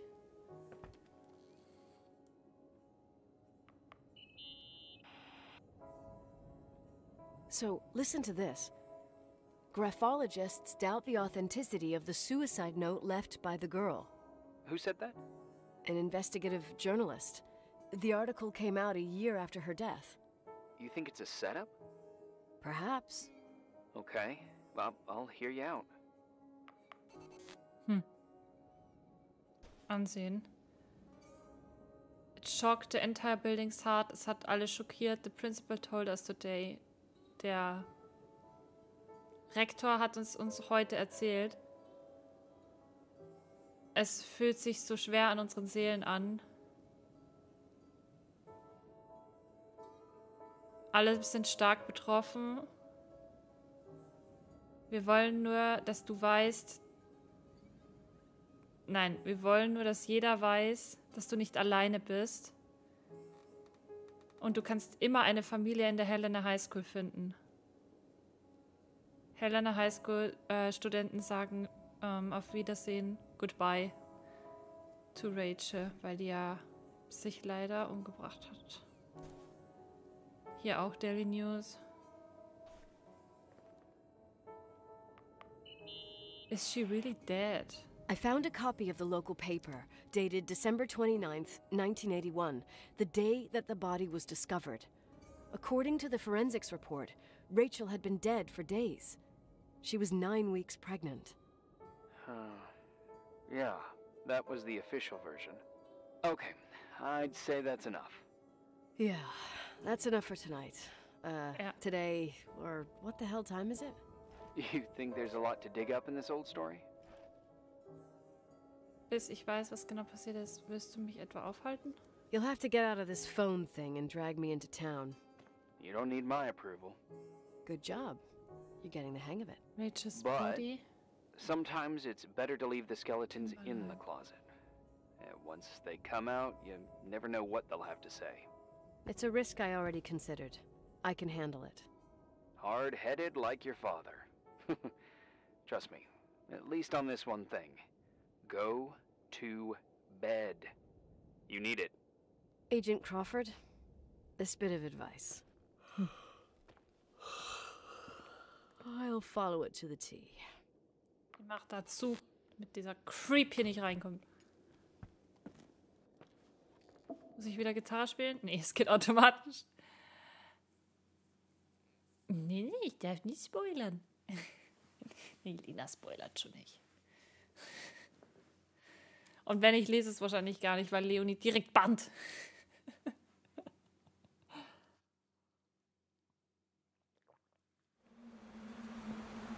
Ein Traum. Hey, cutie pie. How are you? Oh, mein Vater Daddy? ist das. Daddy, is that you? Where are you? I can't see you. You came back in the end. It's like the inescapability of a celestial body's revolution. We can't help but follow certain stars' brightness, even if those stars have died millions of years ago. Ist es wirklich? Is it you? For real? Are you real? Their light is alive, and it reaches us. And those stars are alive and dead at the same time. Ich verstehe What are nicht. you trying to say? I don't understand. I can't see you, Daddy. Listen, sweet pea, Was ist das? my sweetheart. Listen to my voice. It's important. I can't see you. Where are you? Where are you? You know how much I love you. I know, Daddy. I've always known it. I love you too. Say it again, please. I love you. I love you. I love you. I love you. Rachel, Rachel, Rachel, Rachel, Rachel, Rachel, Rachel, Rachel, Rachel.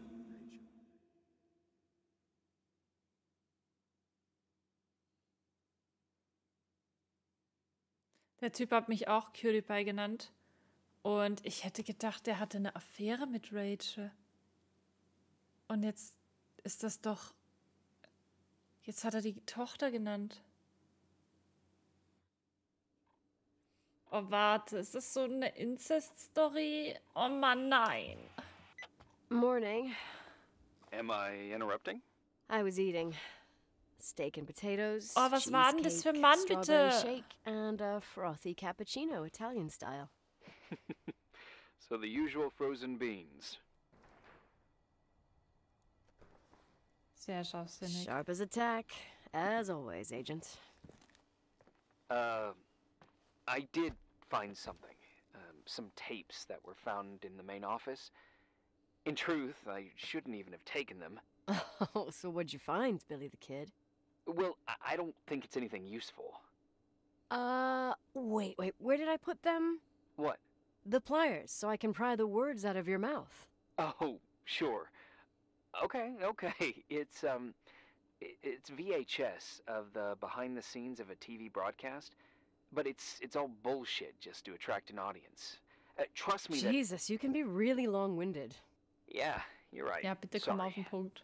They're tapes about haunted hotels, weird and mysterious stories, stuff kids like, with these guys who call themselves ghost hunters. Ghost hunters? Ghostbusters! Did they hear about the old farting ghost? I'm not sure, but they went on a tour of old buildings in the county, and they stopped by the timberline, too. Whatever, let me hear it. Okay, but I'm warning you, it's kind of... Well, listen for yourself.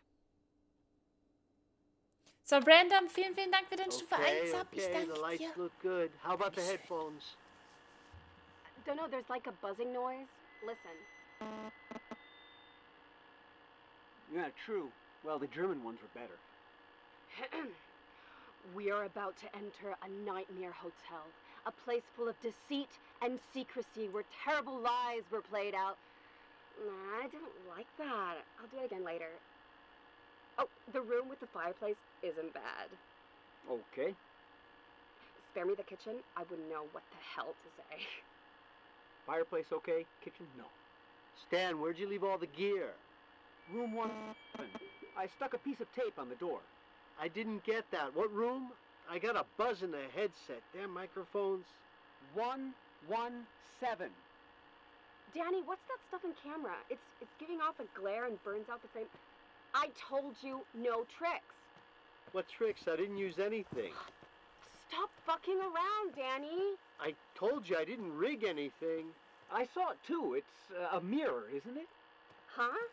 It looked like the reflection on a mirror. What'd you smoke this morning? What the fuck are you two up to? Cut the crap. You're freaking me out. Holy shit, there it is. There it is. Where? I saw it. It's just up there. It's like a light, like a door that opens. I swear. Stop touching me or you'll give me a heart attack. What are you talking about? I'm like over here. Fuck, I felt someone touch me. Are you kidding? That's it? Yep, the tape's damaged. Too damp. Well, I'd say fucking typical. How ladylike.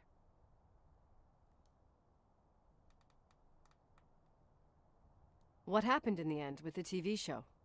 Never aired. Some say they ran off, ditching everything there. Yeah, but they mention a room on the tape. I'd like to take a look. It's, 117, I think. 117, yeah. Same floor as my apartment. I know. Hey? I found the room. But... But someone barricaded it with an L bracket. do what they do in movies. Bust through the door with your shoulder. Jo. Real funny. Bob. I need a screwdriver. I think I saw one around somewhere, but I don't remember where. Ja, doch. Probably in the basement. Yeah. Seems to me I've seen one in the garage. Or was it the generator room? I'll let you know. Ja, ja, ich habe einen gesehen und ich habe vorhin schon gesagt, nimm ihn mit. Und was hat sie getan? Nicht das, was ich gesagt habe. Ja. Also Leute, merkt euch, ihr solltet immer auf mich hören. Scherz. Aber was das angeht, schon. Hey, found the screwdriver? No. Nope. Chill mal.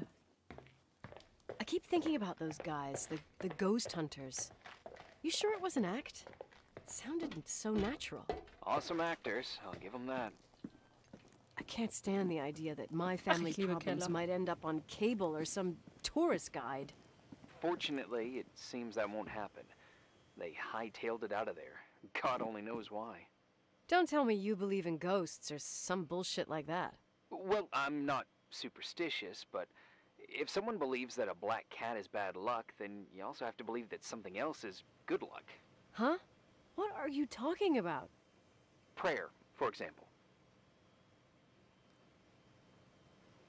Katzen sind unabhängige For me, a Tiere. black cat crossing the road just means he's on his way somewhere. Is that your line? Maybe, no, I don't know. But that's the idea. Screwdriver. I'm out of here. Ja, Lena, das war ziemlich auf runtergesetzt, das Spiel, das stimmt. Das war gerade voll im Angebot. Aber ich weiß nicht, ob es noch immer so ist. So, ich habe den Screwdriver. Ich gehe wieder hoch. Ich habe keinen Bock mehr auf Keller. Welcome. Hätte man auch ein bisschen hübscher machen können. Vor allem den Keller hätte man hübscher machen können. Vielleicht ein bisschen Farbe streichen oder so. Keine Ahnung. Ein paar Fenster einbauen, obwohl es ist ein Keller. Naja.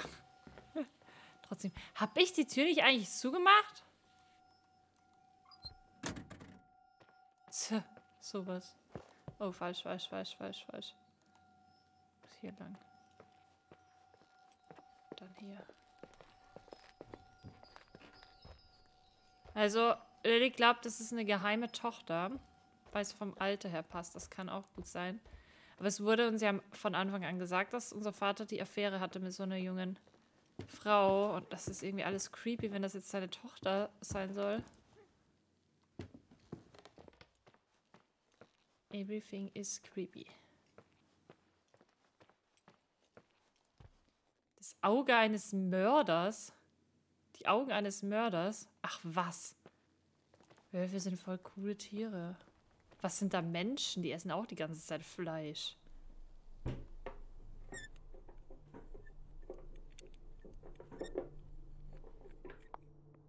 Wie lange die brauchen.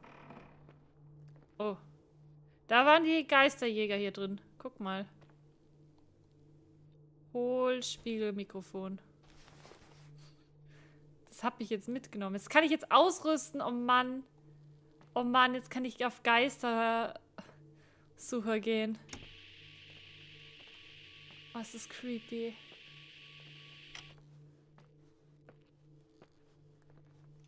Hallo? VHS-Kassette. Kann ich die anhören? Kann ich das irgendwie einstecken?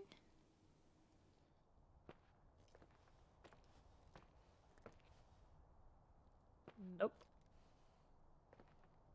Bild melden. How much do you know about those TV shows? The ones about haunted houses? I know they're popular. A lot of tourism revolves around them. Did the whole Rachel story really bring them here? Everyone in town knew about her suicide. Had a bit of gossip. Ugh, so sad to see the place you grew up in go downhill. I know. I'm so sorry. Believe me.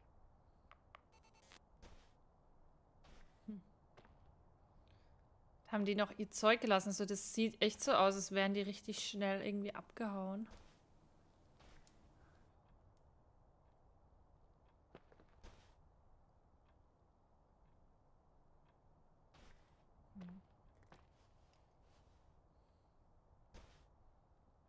Naja. Oh Mist. Have you seen this person? Oh, die war voll hübsch. Green Shirt and Jeans, Brown Anorak. Die haben dann ihren Körper gefunden. Also ist man eigentlich sicher, dass es ein Selbstmord war? Ich meine, ich will hier jetzt nichts irgendwie... keine Vermutungen anstellen, aber wenn die zuerst vermisst war und dann hat man nur ihren Körper gefunden, wie kann man da eigentlich Fremdeinwirkung ausschließen?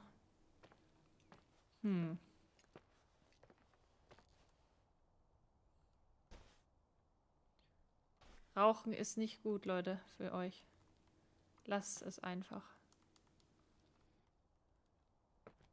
Ich meine, probieren kann man es ja mal, habe ich auch gemacht. Aber ich kann die Zigaretten, die ich geraucht habe, an einer Hand abzählen.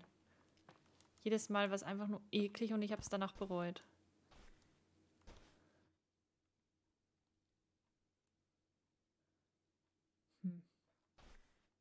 Wieso sind denn die so schnell abgehauen? Die Lampe auch noch auf den Boden geschmissen. Aber sie leuchtet noch. Und zwar ohne Kabel. Sehr realistisch. Die hat aber eine Batterie, die möchte ich auch gern haben für meine Lampen.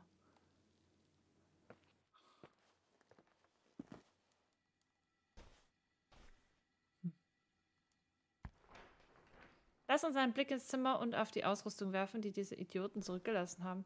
Ja, wir könnten eigentlich das mal ausrüsten jetzt hier.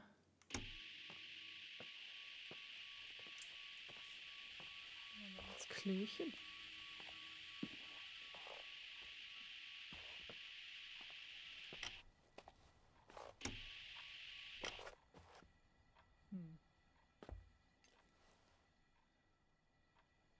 So fast das sauberste Klo, das ich hier betreten habe. Leute, nicht spoilern, bitte. Keine Ahnung, ob das ein Spoiler war, was Leonie gerade gelöscht hat, aber Leonie war mit irgendwas nicht zufrieden.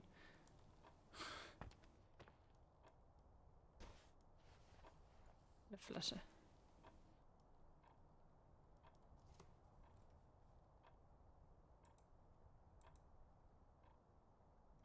Ah, okay, ein Bot. Ein Bot. Ein Böttchen.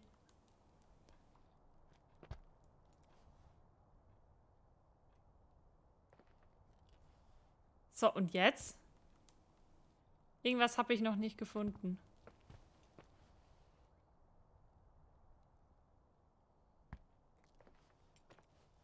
Was muss ich noch? Ah, Kamera.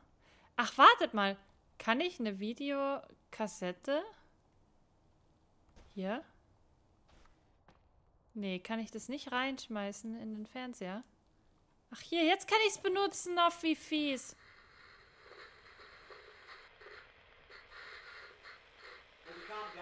Quit playing dumbass jokes. What does that guy do all day? Who, you mean the owner? Leonard, the freak? Uh-huh. I don't know. He's always locked up in the attic. You can hear him pacing up and down. Well, better for us. We've got the whole hotel to do whatever we want. Shut up a sec. There's that noise again in the headphones. Sounds like someone is talking to themselves. I think you're smoking the good stuff.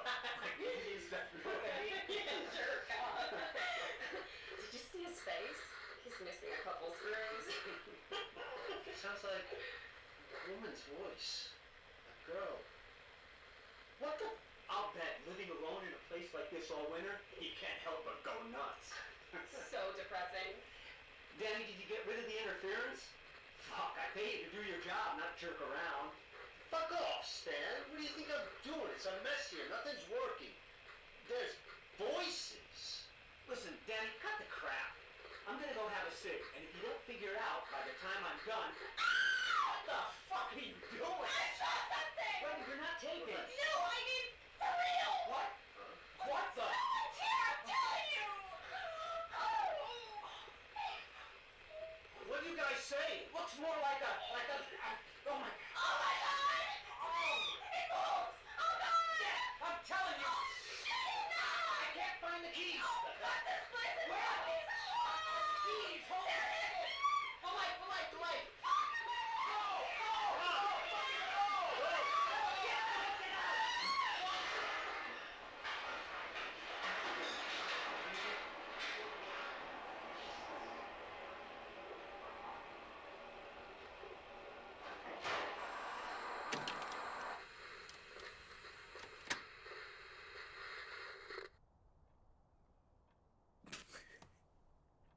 Ganz ehrlich, so stelle ich mir Influencer in einem Lost Place vor. Total überdramatisieren alles.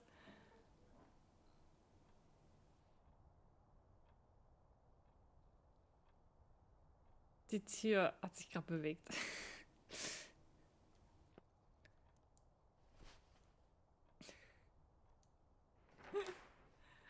Ich habe nichts auf der Checkliste.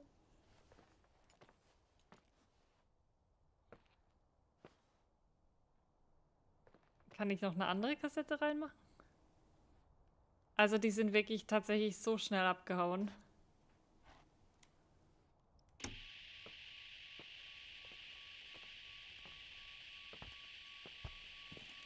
Hey! Wow. For fuck's sake, Irving! Oh, what did I do? He gave me a heart Oh attack. my God. Sorry. I'll warn you with a carrier pigeon next time. What? I'm just curious to know what you found in that room. Well, you should be. You're never gonna believe it. Ey, das Spiel macht mich fertig. Ich glaube noch immer, dass der Typ hier ist und der die ganzen Sachen macht.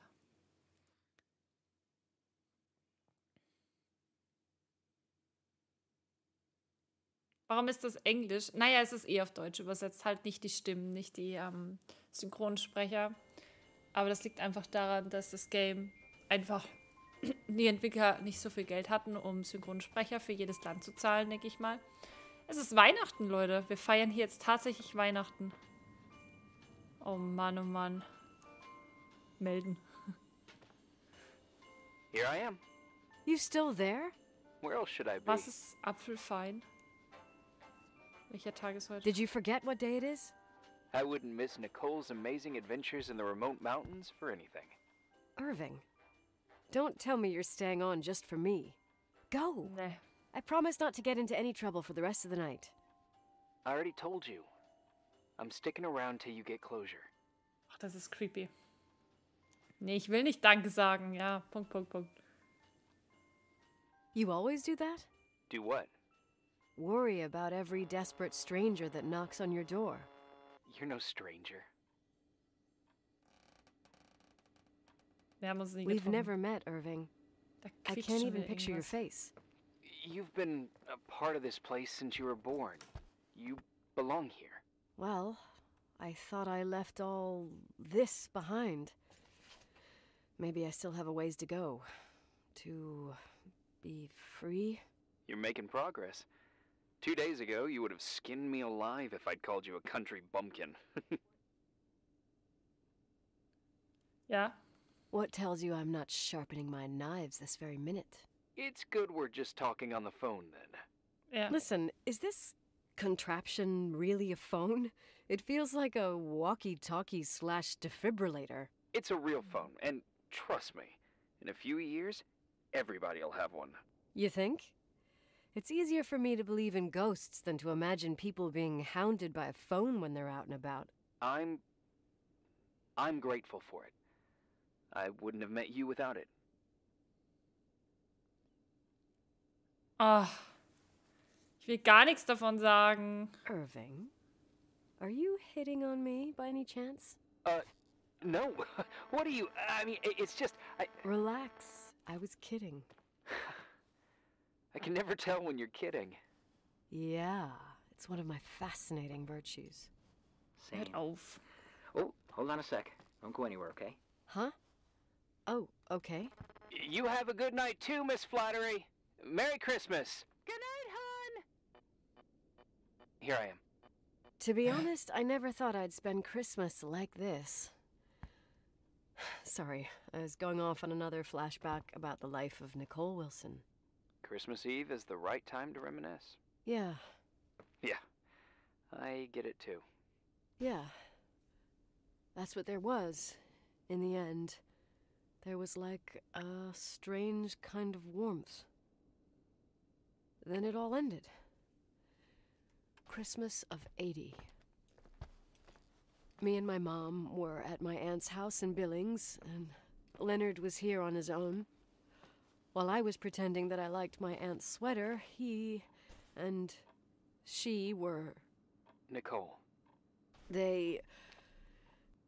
Hey. And a year later, she killed herself. And what she was carrying, too. Don't be like that. There you have it. These are my memories, and, Hey, did you hear that? No? What are you talking about? Like a clinking. No. I don't hear anything. Wait there, I definitely heard something. Okay. Nein. Okay, die hatte sogar... Also die war sogar schwanger und hat sich umgebracht. Oh Mann, oh Mann.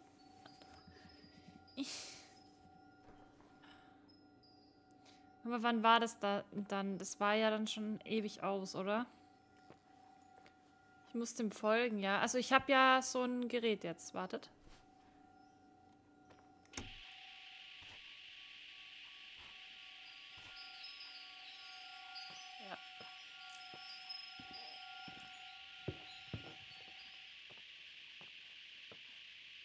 Ja?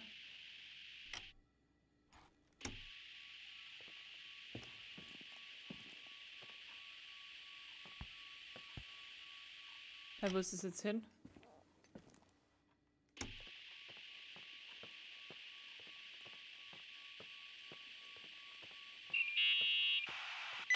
Yeah. I was thinking about earlier when I said I was happy to have met you. Uh-huh. I was trying to figure out how to tell you. I feel real close to you, Nikki. God, I hear myself talk. I sound like an idiot. That's really sweet, but maybe we should put this conversation on hold. I want to be there to help you. I'm just a useless voice on the mic. Believe me, right now, I would also like a little bit more presence. You know, people get close in lots of ways. Please, shh, a sec. I'm trying to listen to this noise. All right, I get that I might be overdoing it. Sorry, I'm a klutz, and sometimes it's... Irving, please, shut up. Thanks. Listen, we'll get back to this, but let me figure this out. Where is this sound coming from? I don't hear anything. Anyway, later.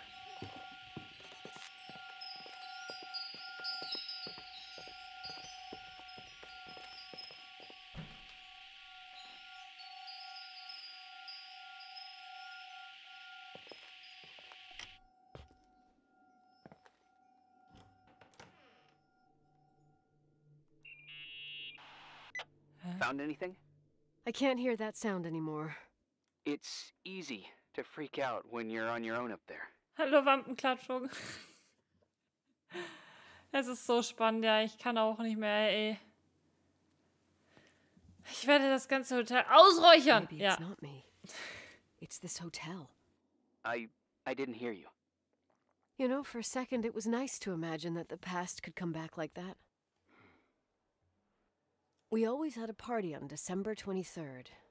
Maybe you heard about it? It's pretty well known in the county. Sounds amazing. You should have seen the ballroom back then. I can almost picture it. The last time Rachel's family was there, Reverend Foster wasn't as sullen as usual. And your parents?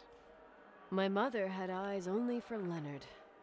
And I saw he wouldn't stop staring at that girl. Rachel. She talked and moved with the grace and confidence of an adult. She wore a dress with a bow on her back. She was so beautiful. Perfect. Fuck. It was the beginning of the end and we were breaking out the champagne. Nikki, Sorry, I'm becoming a freaking nostalgic up here. Well, I can't hear that sound anymore. It's gone. I'm gonna look around again and then I'm going to bed. Be careful. Okay. Also, hallo Dark Soul. Das ist ein Horrorgame. Wir haben ein Hotel geerbt. Unser Dad ist böse und gewesen. Und es ist einfach nur gruselig. Und wir reden mit einem Dude, mit dem wir nicht wirklich... Also, ich vertraue dem irgendwie nicht. Wir können nicht nach Hause, weil es Schneesturm. Das war die Kurzfassung. Aber creepy ist das schon. Was war das für ein Geräusch? Hat sich angehört wie so ein Windspiel. Ist der Chat immer so still? Der Chat ist einfach so gespannt. Die gucken einfach gespannt zu. Und so ruhig finde ich den gar nicht. Nein, wieso bin ich denn in der Kirche?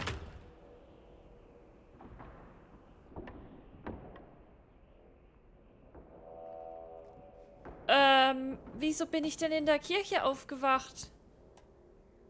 Jesus. Das ist ein Kreuz, das ist nicht Jesus. Ey, was? Ich kann die Karte nicht nehmen.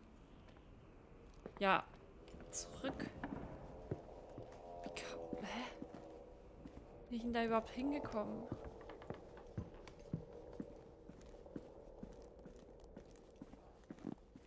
Nicht schlafgewandelt? Hat mich da jemand hingetragen? Ey, ich schwöre, wenn das der Typ ist, ich sag's euch, ich hol das Messer von der Küche.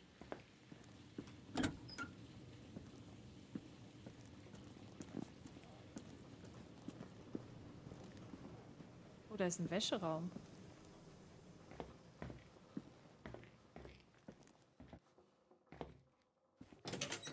Ich verstehe eigentlich auch nicht, warum wir nie duschen waren. Wir haben das Wasser aufgedreht und waren nie duschen. Was ist hier? Ach, Wäscheloch.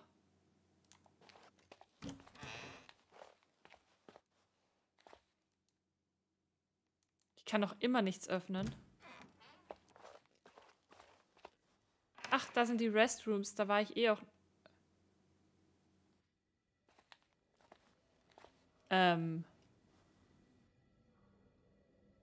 Vandalismus, okay. Okay, wenn es nur das ist. Women. Wieso macht man denn so rote Badezimmer? Okay, ja, das waren andere Zeiten. Ich verstehe es ja. Wie geht's zurück? Mal zurück. Da, oder? Da ist mein Büro. Mach mal auf. Ah, da ist das Zimmer, okay. Ja, gut. Oh, da ist ja auch ein Fernseher. Ein Fenster zur Außenwelt. Okay. Okay. So, da komme ich wieder zurück. Keine Ahnung, was mit mir passiert ist. Spielst du sowas öfter? Eigentlich noch nicht. Das ist so... Ja, House of Ashes haben wir damals auch gezockt, aber das ist auch schon lange her. Hätte ich in der Kirche noch irgendwas tun müssen? Weil sie jetzt nicht spricht? Sagt mir nicht, ich muss zurück in die Kirche, weil dann drehe ich durch. Hätte ich dort irgendwas triggern sollen? Nein, bitte lass das. Ich will das nicht.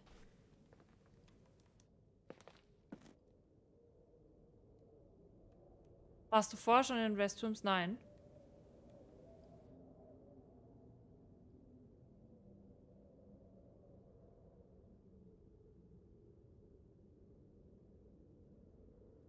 Muss ich wieder zurück in die Kirche?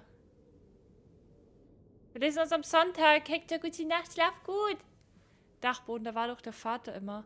Ja schon, aber ich kann gerade gar nichts drücken. Ich kann meine Karte auch nicht öffnen. Das heißt, ich hätte wahrscheinlich in der Kirche was triggern müssen, oder? Also ich kann halt hier die Karte sehen, aber das war's dann. Normalerweise kann ich eine Karte öffnen. Und der Dude ruft auch nicht an.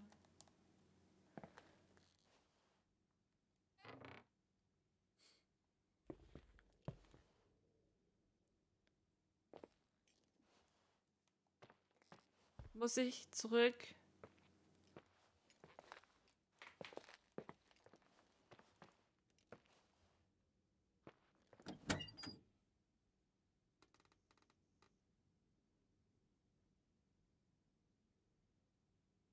Wenn ich frage, muss ich zurück in die Kirche, dürft ihr Ja oder Nein antworten. Das ist dann kein Spoiler.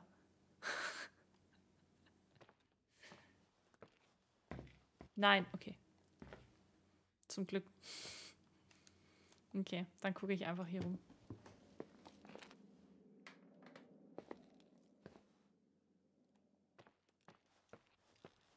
Oh. Wo geht's nochmal hoch? Da.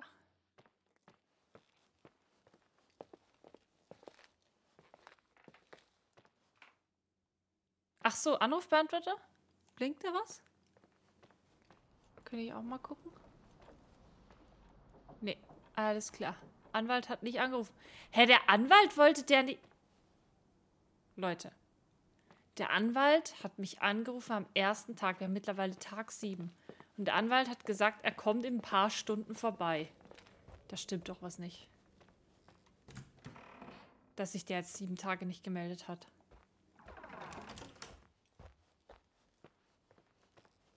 Genau, wo ist unser Burger? Der hat uns einen Burger versprochen. Der Anwalt. Ich muss jetzt die ganze Zeit Dosenfutter essen. Wo ist... Oh, wo ist mein Burger? Ich will meinen Burger haben. Boah, ich könnte Daniel anrufen, er soll mir einen Burger mitnehmen. Jetzt zu Gustav einen Burger. Wie kommt man überhaupt auf den Attic? Ich kann ja nicht mal die Karte aufmachen. Da ist ja das Museum.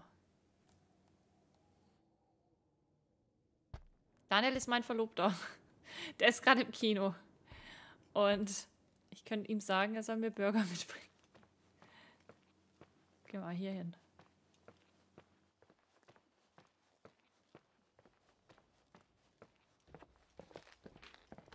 Keine Ahnung, ob ich das hier richtig mache, aber ich war hier ja noch nie. Hä?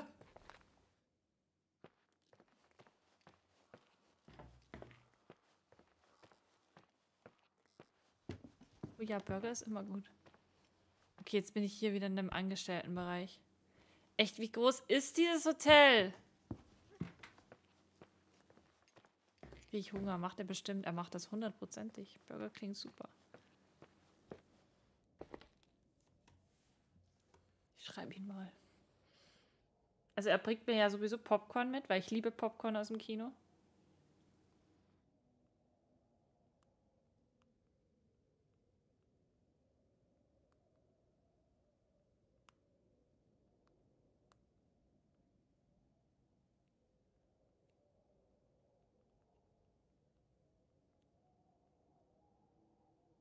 So, hab ihn mal geschrieben.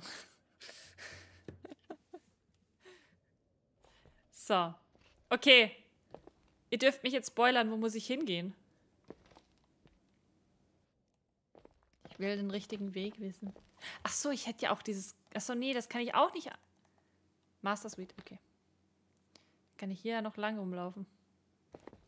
Klos. Ich war ja schon in den Klos.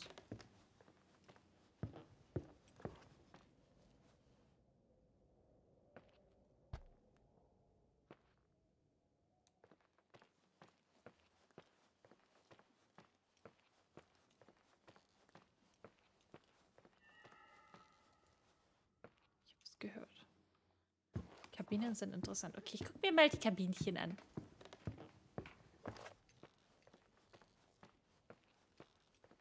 Lalalala, ich gehe ganz allein durch mein Hotel, das seit 4 Jahren komplett verlassen ist. Ja, ja. Was macht ihr so an eurem Donnerstagabend? Wieso ist hier eigentlich ein Schuh? Kletterstiefel.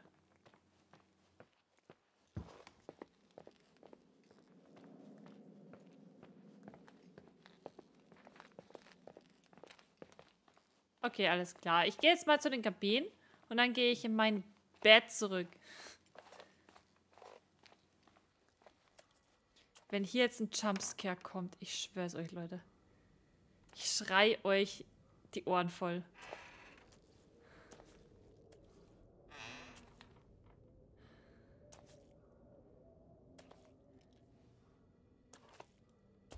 Vandalismus, das kennen wir ja schon.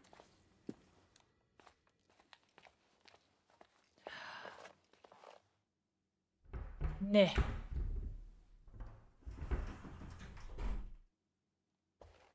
Nein. Ich sage nein.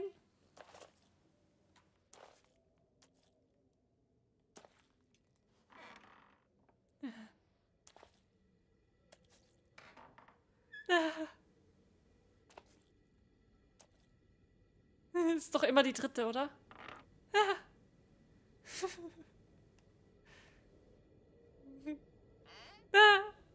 Und Kreuz. Jesus. Jesus ist wieder da.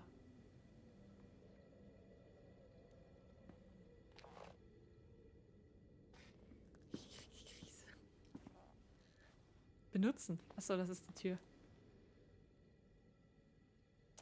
Bye bye, Lying Serka.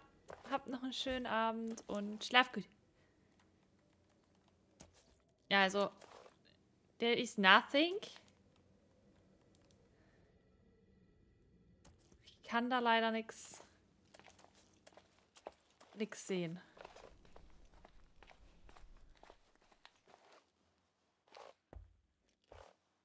Gehe ich jetzt in mein Bett, kuscheliges Bett zurück. Ich sollte meine Fachmaturitätspräsentation üben. Aber mache ich morgen dann. Schau dir lieber entspannt zu. Ja, du musst lernen. Ich habe auch morgen eine Übung. Da müsste ich wieder rechnen. Aber ich war letztes Mal auf der Tafel, also mache ich mir für morgen keine Sorgen. Ihre Figis already. Echt, diese Geräusche könnt ihr euch sowas von ersparen. Das ist... I don't like it. Don't do this.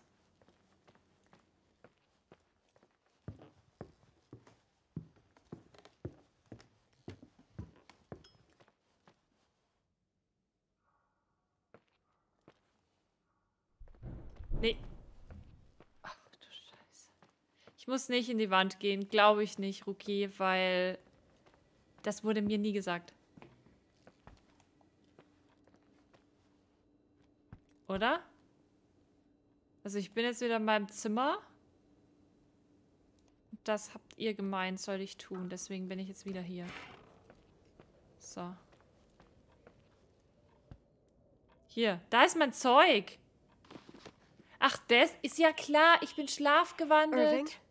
Hatte nichts dabei. Ho, ho, ho. Ich bin so dumm. It's a little late for holiday greetings, but I expected that. What? Well, I thought you were calling to... Hey, is everything okay? Yes. I mean, I don't think so. No. What happened? I think I sleepwalked. Like in the old Laurel and Hardy movies? I'm serious. I woke up in church, standing in front of the lectern. Wow. Does that happen a lot? No. One doesn't just become a sleepwalker from one day to the next. It used to happen when I lived here. One time in February, I ended up outside. But no parent leaves the doors unlocked if their kid sleepwalks. I never told anyone. Sleepwalking episodes are common in children. That's not the point. I forgot all about it. Then I come back here and it happens again. If I ended up in that church, maybe there's a reason. Sometimes following your instinct is the best thing. I don't want to go back there now. But I'll think about it. Oh, Irving? Yeah?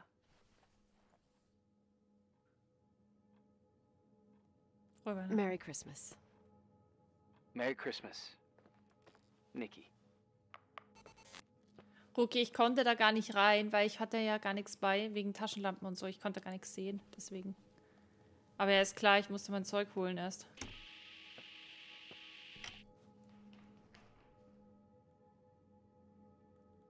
Wo ist die Karte? Hallo? So, ich muss zurück zur Church. Darauf habe ich keine große Lust, aber mein Schlafwandel muss ein Zeichen sein. I don't like it. I hate it. Oh. Wieso immer ich eigentlich? Wieso nicht mal der Irving? Wieso kann der eigentlich nicht zu mir kommen und das alles erledigen? Aber ich glaube, der verarscht uns hier einfach. Das ist einfach... Ein Wicht ist der. Ein Wicht. Der veräppelt uns. Aber er muss ja auch in irgendeiner Beziehung zu uns stehen, wenn er das macht. Wisst ihr, was ich meine? Also wenn, dann müssen wir das schon ganz durchdenken. Hi. I was thinking, there really could be a repressed reason as to why you ended up there. Du glaubst also nicht, dass ich verrückt bin? So you've come to the conclusion that I'm not crazy. Never thought that. Wie komme ich da nochmal hin? At least not in this case. Oh, fuck off. Hey, language, Sister Nicole. All right.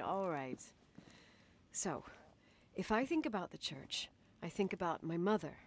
She often helped Reverend Foster. She decorated for holidays, did fundraising, and put up booths to involve the whole community in parish activities, you know, that kind of stuff. I know what you mean.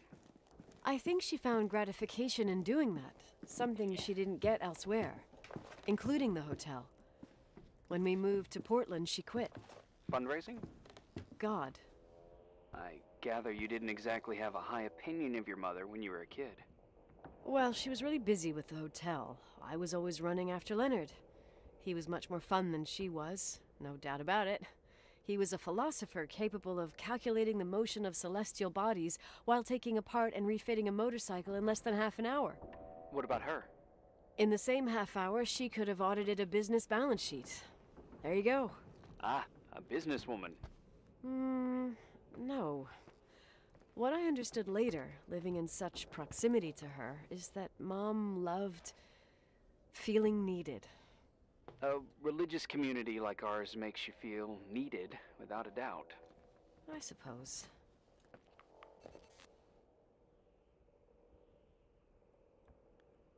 Eine Orgel. Jesus. Ein Rednerpult. Und da sind Schlafsäcke. Und da habe ich Schleifspuren gesehen. Und komische Geräusche. Nikki? When there was a party, my mother always got out the usual streamers and decorations and stuff.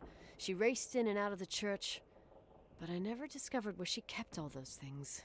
Never asked? Oh, a million times. She didn't want to answer. She said they were in a safe place. A real mystery. What kind of decorations could they have possibly been? Nothing explosive. It's just that I had the bad habit of sneaking all over the place and forgetting what time it was. There was that huge lady, the assistant cook, Mrs. Bryce. She used to get so mad. A judicious girl. They promised to reveal the secret storeroom when I got older, but I must have forgotten. The mystery of the secret storeroom. Ooh, sounds good. The riddle! What are you talking about? Leonard was never good at keeping secrets, but he taught me a riddle to get there. Can you remember it? Incredible. Yes. Oh, something like, down the stairs, watch your step, don't fall apart, or it's your end. Round a corner, turn around, there's your way in front of you. All that's closed can be open too if you see beyond its looks. But how can I remember it? How... it's... Wow. Total mystery. Wanna play? Yes. I need to think about it. I have no idea what it means. I'll call you if anything comes to mind.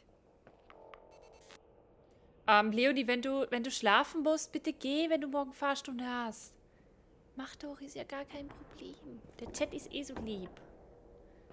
Hier sind mega creepy Sounds. Und ja, jemand hat in den Chat geschrieben, wieso sind da keine Spinnweben bei den Gängen? Das ist eine gute Frage. Someone broke into the church. Some fucking screwed up camper. Oh, your father left it open for mountain wanderers. Goddamn sons of... Oh, I'll have to clean up this mess before Jenkins shows up. Yeah, keep an eye out. Normally, no one's around in this weather, but you never know. Oh, okay. Ich stehe ja nicht draußen. Aber es ist doch gar kein Sturm mehr. Wenn ich das Rätsel löse, kann ich vielleicht die alte Abstellkammer finden.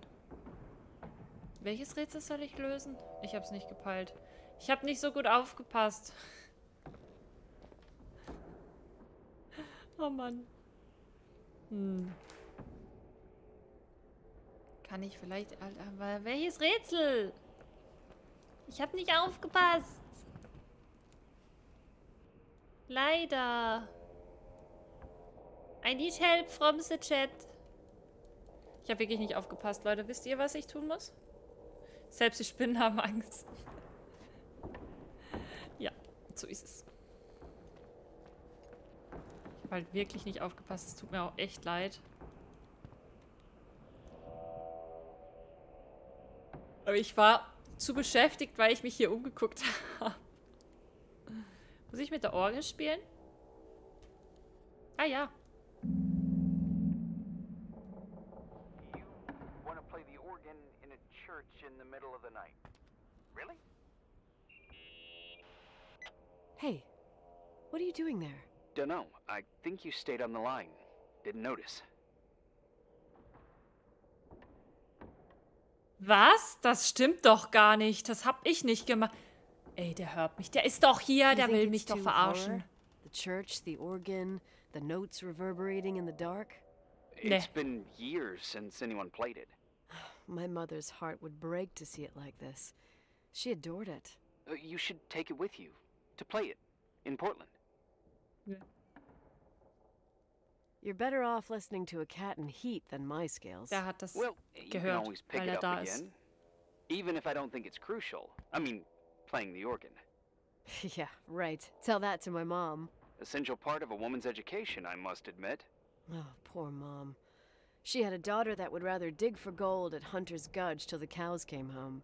I can totally picture you. Uh-huh. Then there was Rachel, who reminded me how useless I was in music. Look how good Rachel is. Look how she puts her mind to it. She doesn't know how to read, but she's got a real ear for it. While I was considered the illiterate artist in the house. If Rachel had been around, she would have improvised Beethoven's Ninth. Was she so perfect? Yes. I'm only just now realizing how jealous I was. Keep looking.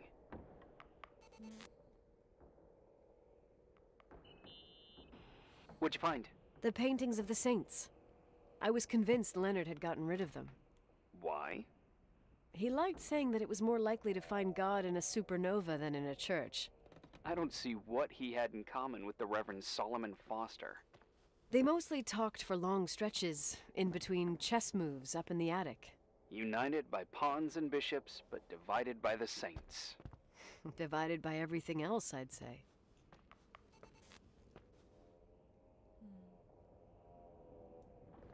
Flasche.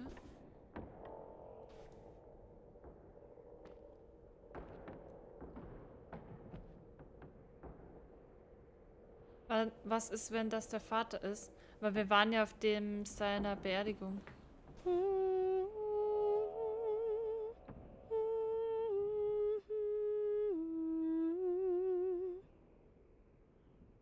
Okay. You practicing for the church choir now? Ah, I know this tune. The souls that come out of their Der hört graves. mich. It's from the book of Revelation. Der hört mich. Can I ask you about your mysterious father, who you only sort of mention? My father was nothing like Leonard. Well, I don't know what happened between you, but if you want to talk about it, I will. But not now. It's complicated. Yeah, I get that. Believe me, I do. Thanks. Soll die Kirche untersuchen, bis ich einen Geheimgang finde? Echt jetzt?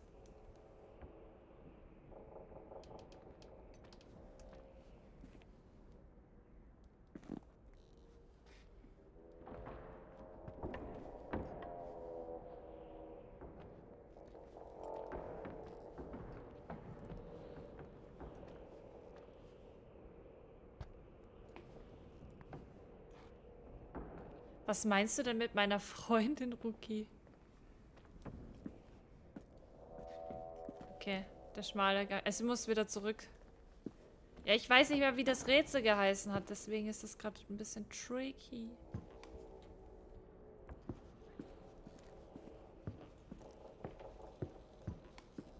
Die Kinderzeichnung ist hier auch komisch. Es sollten nicht Kinder lang gehen.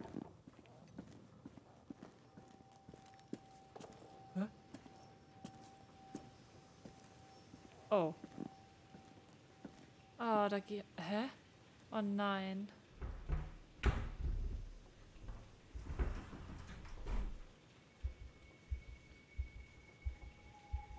Oh, shit.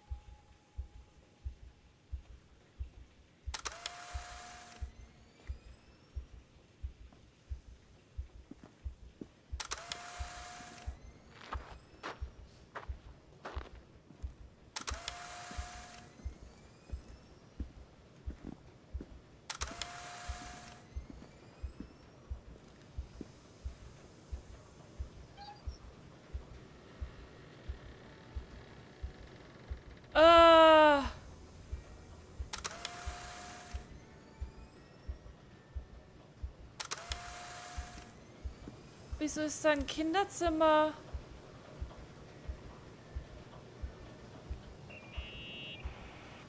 Oh, shit. So, found the mystery decorations?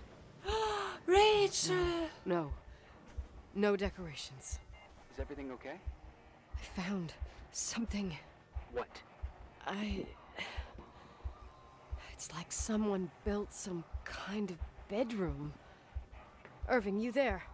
Of course, yeah. What bedroom? Tell me what you see. Okay. Oh, mein Herz klopft There's some voll, hört ihr windows das? drawn on the walls. Books.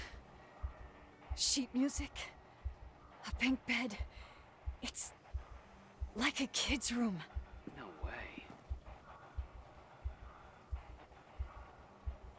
This place doesn't make sense. No one would live down here. Nicole, Doch, eingesperrt. I think you should get out of there now. Oh, wait. There's got to be an explanation. Okay, that's it. Now I'm calling the head office in Billings. I'm telling them it's a code red emergency, so they'll have to... Jesus Christ, Irving. What?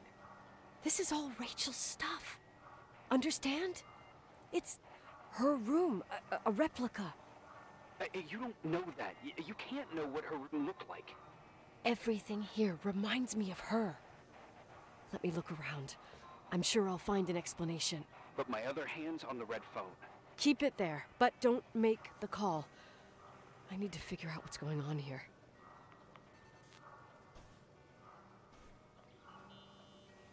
Did you get out of there? You know by any chance if Rachel wore a retainer? Maybe. There was an article saying they hadn't found it at the site of the suicide.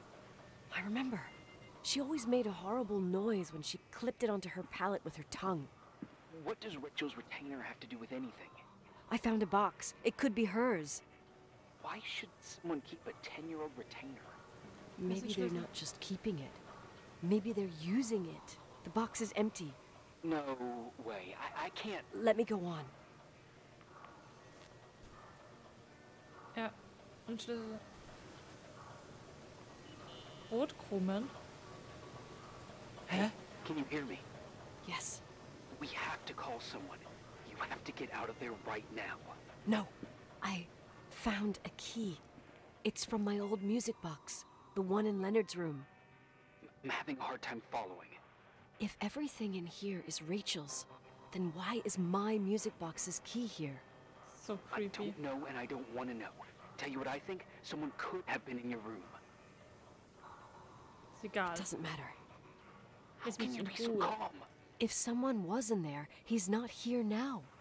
I need to grab the chance to figure out what the hell is going on, or went on, here.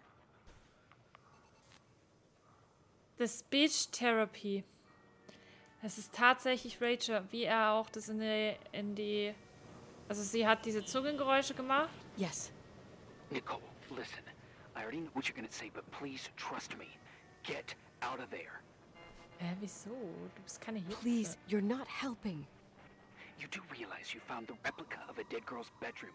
This is sick. This is The more things get freaky, bizarre, and painful, the more I need to figure out why all of this... We'll figure it out. With the sheriff. Once you're out of there, into a safe hotel room in town. Please, just... Listen, a bunch of strange things happened since I got here. Think about it. Phone calls on a dead line. Old lipsticks that don't go bad. Leonard's notes where he says he saw a girl that's supposedly been dead for 10 years, and now this! All good reasons to get out of there. Hä? We both agree that saving your skin is top priority, right? I've looked over every inch of this place, and there's no one. If it's true, you realize what that means. What? What are you trying to tell me? Your father... Ja, aber die macht nicht so gutes Licht wie die Kamera. In total solitude. With the weight of his family and Rachel on his conscience.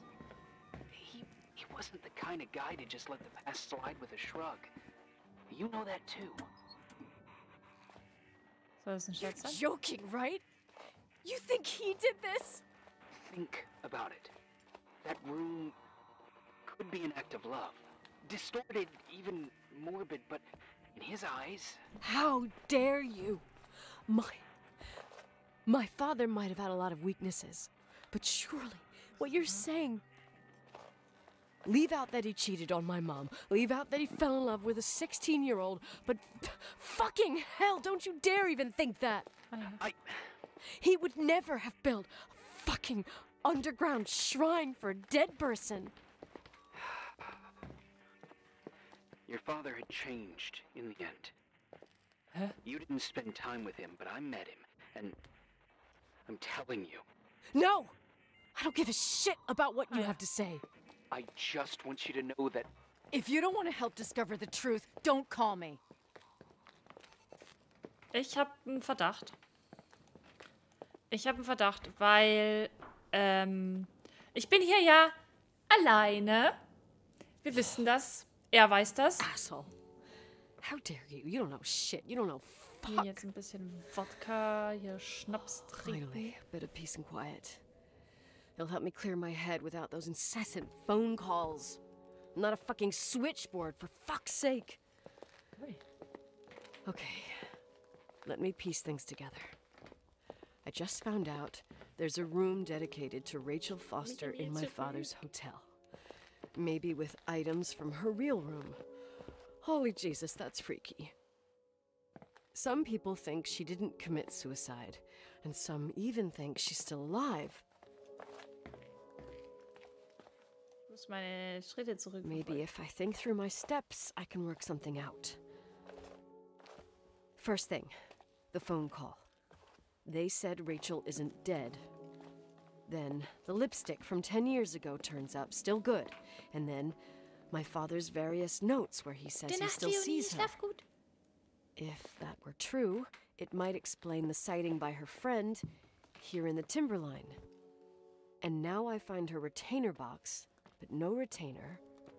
That room might not be a reconstruction. If Rachel didn't kill herself, Rachel could have lived here. But if she's still alive, why doesn't she tell her parents? Unless they're all in cahoots. No suicide, no Timberline money. No, I'm just being paranoid. And then there'd be no reason for her to live in a fucking underground replica of her room. My key in the middle of Rachel's stuff. Is it a message? Where do I fit in? Are you trying to tell me something, Dad? My music box with the hockey player. I don't think I have the guts to hear that tune again. But I must. Ich habe eine Vermutung. Der Typ war jetzt so sauer, dass wir diesen Raum gefunden haben. Und hat so gesagt, raus da, raus da. Ich glaube, der wollte nicht, dass wir den finden. Kann das sein? Weil, wieso soll er sich Sorgen um mich machen? Ich bin eh allein hier. Ich glaube, der wollte nicht, dass wir diesen Raum finden. Bin ich jetzt mal ehrlich. Also wirklich. So, dann spielen wir das mal ab.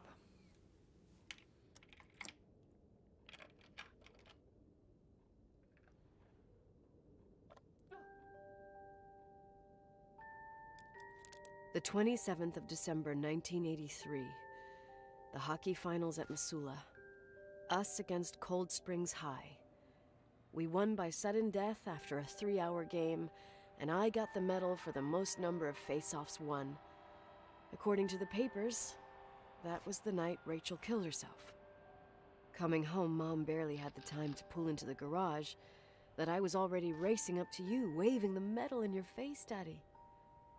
I was so happy. But you had other things on your mind, right? And you and Mom started fighting.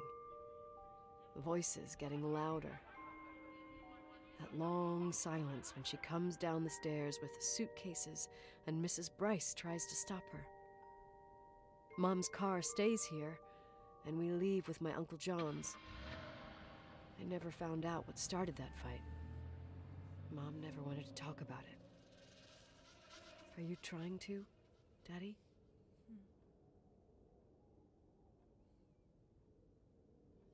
Also ich glaube auch mittlerweile, dass Rachel seine Tochter war. Aber warum war das die geheime Tochter? Weil er die Affäre mit jemandem hatte und dann hat er die Tochter gezeugt. Aber warum war die dann da unten im Keller eingesperrt? Was ist denn das? Also ganz verstehen tue ich es noch nicht. Endlich. I'm okay. I was dying on this chair. Ich habe nicht vor, mich zu entschuldigen. Let's keep going, if you want. Together. So, I looked around the entire hotel, and if there's still a chance of getting to the bottom of this story, then it's gotta be behind the locked door on the last floor, in the attic. That wing has been condemned for years. I know, I'll be careful. Okay. There are too many things that I took for granted. It's as if someone was putting pieces of my past in front of me to show them to me under another light. Who are you talking about, Nikki? Maybe it's my father. In my music box, I found the medal I won the night Rachel died. Dad could have put it there, and if he did, there must be a reason. It all sounds insane. The night Rachel died. Maybe I have to start from there. I played in that really long hockey game. But what was going on in the meantime? You remember that night, Irving? I think I was at church with my family. Church. That night we had a mass for the poor here. We held one every year. As usual, Mom volunteered to take me to the game, but she was so busy with the soup kitchen that I was afraid she was going to be late. I remember while she ran around, she said she ordered me to close the mezzanine. You mean the intermediate floor above the reception? What's in there? A storeroom. Have you been up there? No, I'd forgotten all about it. I'd better take a look before moving on. Sollte einen Blick ins Mezzanin werfen. In der Mitte finden die Dinge ihre richtige Position. Okay. Ich weiß nicht, wie man das ausspricht, aber das ist ganz unten. Wieso bin ich jetzt hier oben? Dann muss ich wieder runterlaufen. Wo ist denn... Wie ist die Treppe? Da. Oder weiß, dass Rachel noch lebt. Das kann auch sein, aber wieso sollte Rachel hier sein? Die schläft ja nicht noch immer in dem Zimmer, wenn die noch lebt. Das wäre ja vollkommen wahnsinnig. Weil die wäre ja auch schon erwachsen, dann so wie ich.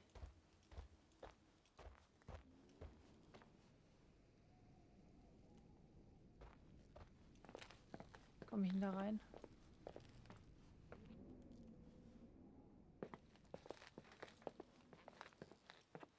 Achso, das ist ja das. Oder?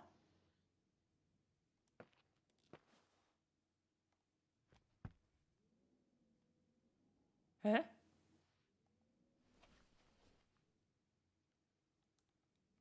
Stopp! Main Floor? Hall? Achso, ich soll da drauf.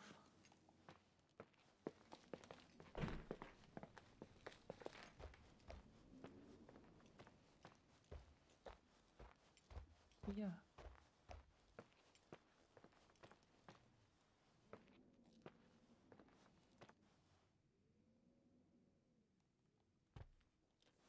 In der Mitte.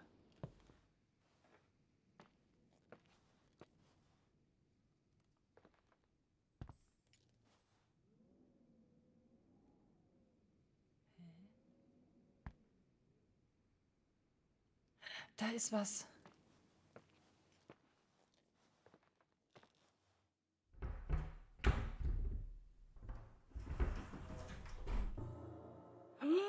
Nee. Nö. Nein. Also was ich gar nicht ausstehen kann, ist Puppen. Das wisst ihr. Seit Little Nightmares. Och nö. Also ich finde, die Kamera macht besseres Licht als die Taschenlampe. Wartet. Also das oder das. Naja, okay, gut. Die macht halt kurz helleres Licht, aber okay. Mann, ich will da nicht rein. Das ist ja voll creepy.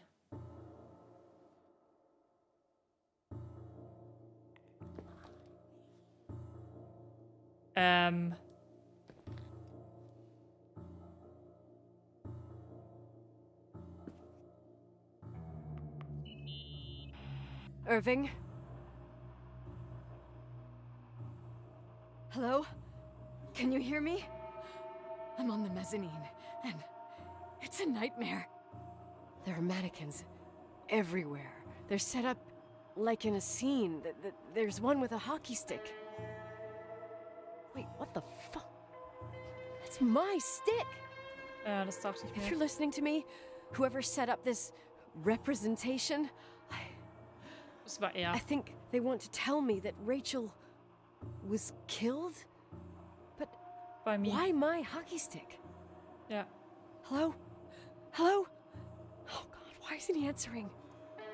Irving, I swear I'm not kidding. This is a huge deal. If you can hear me, it's time to make that phone call. Ja, das ist aber fix er, weil er antwortet jetzt bewusst nicht. Der hat das hier... Beruhigt euch. Der hat das hier inszeniert und will damit ausdrücken, dass ich Rachel und das Baby, also sie war ja schwanger, umgebracht habe. Dass ich schuld sei. Als ob, was ist denn das für ein creepy Scheiß? Also jetzt ehrlich. Geh hier wieder raus. Und der hat jetzt einfach bewusst nicht... Lass mich raus. Lass mich doch einfach raus. Ich darf nicht. Ich habe hier noch irgendwas vergessen. Oh Mann. Da ist eine Hand. Soll ich meinen Hockeyschläger nehmen?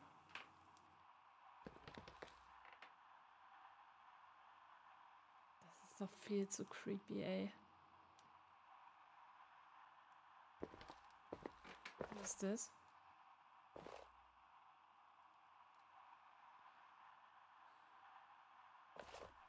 Sind hier auch überall so Decken?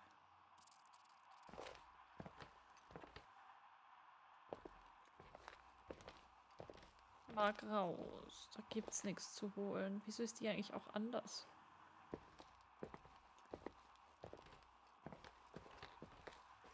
Na jetzt, oh. Where are you, Nicole? Crouchen geht in dem Game nicht. Hast du gehört, was ich gesagt habe? Warum bist du nicht rangegangen? Why didn't you answer? Das war die Glocke. How many doors have you opened, Nicole? How many are still missing? Hä? Was? What? Are you drunk? Keep going. Was? Hello? Hello, Irving. Ja, das ist doch fix der. Das ist alles er. Boah, ich hab so Gänsehaut. Ich will nicht mehr. Irving, was tust du? Was verbirgt sich hinter der Tür? Verschlossene Tür im 2. Stock. Das habe ich doch mal aufgemacht. Achso, nee. Wartet mal, wie komme ich denn da rein? Wie komme ich denn da rein? Also jetzt, nachdem er so antwortet, ist es bestimmt er. Es gab kein Quatsch. Ja, es gibt kein Quatsch. Aber wie komme ich denn da überhaupt rein? Oh Gott, das ist so creepy hier.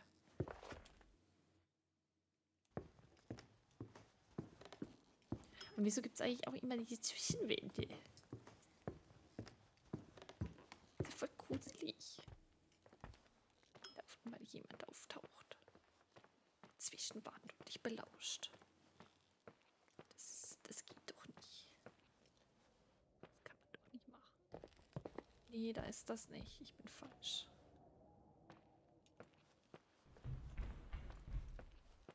Da ist gerade jemand gelaufen. Kommt schon. Okay, da ist Museum. Nein. Da ist gerade jemand gelaufen. Ich habe es doch ganz genau gehört. Ich bin nicht schwerhörig. Ich höre sowas. Hä, wo ist denn jetzt diese blöde Tür? Sie ist offen. Ja, klar ist der hier. Dieser Arsch. Klar ist der hier, der hat mir hier jetzt aufgemacht. Und sagte, keep going. Keep going, hat er gesagt. Hier rein muss ich. Ich will aber nicht.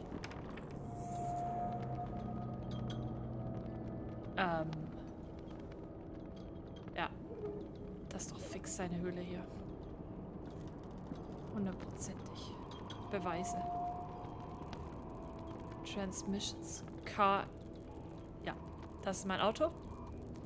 Das ist mein Auto. Oh, das ist so ein Creep. Das ist so ein Creep. Hier, eine schöne Handschrift hat er. Das muss man ihm schon lassen. Leere VHS-Hülle. Melden. Ich melde jetzt gar nichts mehr. Also ansehen. Hier mein Auto unten in der Garage. Irgend so ein Creep-Foto. Nicole's Data. Oh mein Gott, was geht hier ab, ey. Oh mein Gott, ist der hier schon lange. Highschool, Montana Diplom. Was steht denn da für ein Name drauf? Nicole. Hä, wieso hat der mein Highschool-Diplom? Meine Eishockey-Fotos, da haben mich eingekreist. Was ist das? Der hat hier geschlafen. Guckt euch das an. Creepy. Boah, der bringt uns jetzt um, oder? Ich will das nicht melden. Das ist ja seins. Wo ist er denn? Der muss doch hier irgendwo sein. Bah, was ist denn das? Hier schneit's rein.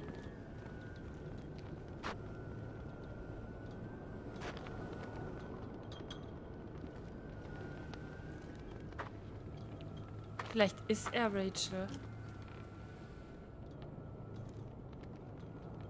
Vielleicht ist er Rachel.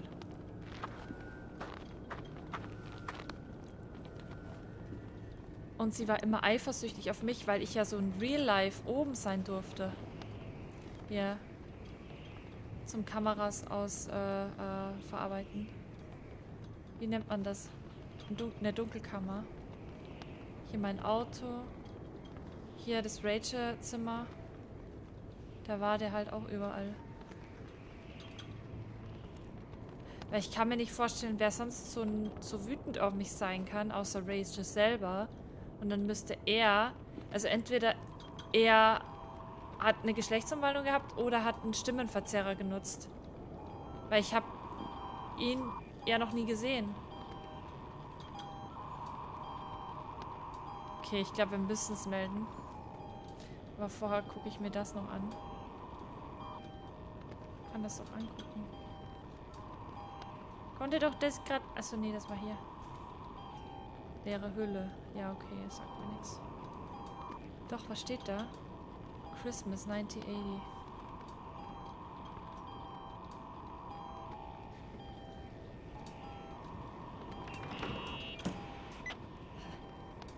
Hello?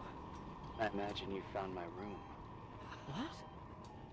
What does all this mean?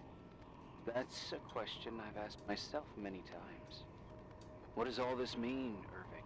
Ich wusste es einfach How von far do you Anfang want to an. push yourself? How much can you take? What? Every memory. Painstakingly gathered, every reconstructed piece, every little element retrieved from the dark. A photo, a hairband, a lipstick. It means remembering, Rachel. That's what all this means. Creepy. I didn't choose this path. I had to do it. Was hast du getan? What did you do, Irving? These walls ooze with memories. The memories get into the walls. Under the floorboards, they creep into the crawl spaces. You're not with FEMA. You... Jenkins... You never talked to him. Your boss, the phone call, all those weird events. You were behind all of them. Someone had to bring the last piece of the memory puzzle here. The most important one. You. Me? Your father wanted to keep you out of it. I convinced him that only you could resolve the equation, as he called it. I don't understand. How could you? Over the last few days, you got a little taste of what it means to dig around in the past. hunting for memories that scratch away behind every wall in the night. We did it for years, day after day after day. All lies. I have nothing against lies. I grew up around lies. But now it's time for the truth to come out. Finally. Who are you, really? I want to tell you a story. There was an invisible boy. Like everyone, he just wanted to run on the grass, ride a bike, swim in the lake in summer. But his father had other plans for his soul. In his dark world made of silence and prayer, there shone only one star. His wonderful sister. A heavenly creature that spent hours telling him fairy tales in secret. She who told him what a free and strong man he would become one day. Rachel? She was like that. Free and strong. At the time, I didn't understand her dyslexia. Or what retard meant. That's what they called her at school. But I could hear her cry at night. I wanted to protect her. But I couldn't. One day, that beautiful, luminous creature met someone. A human being that saw her. For real. My dad. Yes. And I was the invisible witness of what happened. A love. Simply a love. Nothing more, nothing less. But that love was too much, and it would be punished. Who paid for this love, Nicole? Rachel. Rachel was your sister. Now I remember you. You were too caught up with your hatred for Rachel to notice the innocent little kid that sometimes tagged along.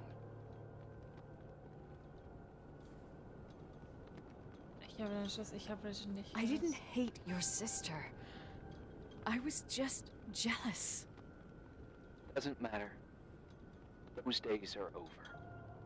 How could I have forgotten you? I was raised to be forgotten. What do you want from me? The day my sister paid with her life for her love, we all died. We make up the history of Timberline. It was a tragedy. Hat sie umgebracht? You? We all got frozen there, in that very moment. In that confined horizon of events. As you'll understand. As you've already begun to understand. Du bist derjenige, von dem ich mich I want to know what you want from me. You have to keep going to get to where I wasn't able to go. You will be the new witness. Huh? You owe it to us. Wieso? And you owe it to her. Okay, ja, ich muss da hoch. Ja, guck. Es wird mir schon aufgemacht hier. Creepy, wo ist denn... Oh mein Gott, was ist denn hier los?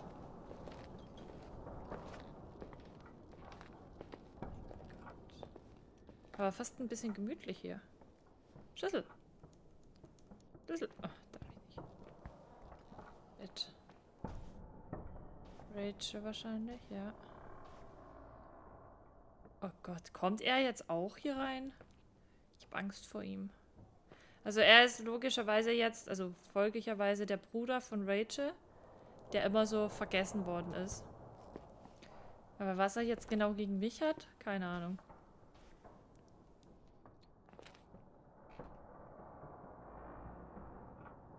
Weil ich sie gehasst habe? Er raucht.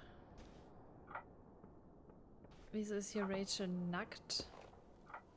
Lennarts Gedanken. Oh Gott, das ist doch creepy. Rachel war in meinem Alter und mein Vater hat eine Affäre mit ihr gehabt. Ugh. Boah, ich weiß ja nicht. A few years have passed since I last used this old tape recorder. I think you were in elementary school. I imagine a testament should start in a poised manner. My dear Nicole, my favorite daughter, etc., etc. Poised, weighty, serious, irrevocable. I prefer asking you how you are. How are you, Nikki? You're probably tired. I can imagine. At this point of your journey, the marks and voices of this old hotel will have already whispered all their secrets. You've always been good at solving puzzles. In this, you surely resemble more your mother than me.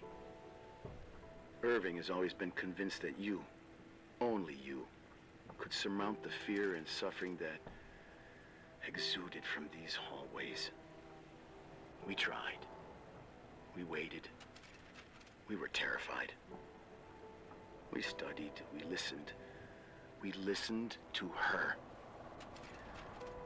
But all the love in the world wasn't enough to decipher those muted vowels, those wide open eyes, those tears of light. In your time and space, in the here and now, I will no longer be with you. But it doesn't matter. Trust me, it doesn't. I have a new theory, Nikki. Love is and remains. It is in the wood you stand on, in the walls that keep up this hotel. Who are you talking about? In the air about? we breathe. And sometimes it hates. It hates those who didn't allow it, those who cast it aside with indifference, and those who can't recognize it. Stars still emanate their light, even after collapsing, right? There's a lot of light here. There's light in death. I want to free myself of all this darkness. I can no longer see the stars. I'm tired of surviving in this limbo. So, how are you, Nikki? I'm good. I will be good. Er ist tot. Und er weiß es. Figure out what Rachel is saying, Nikki. She's here. Was?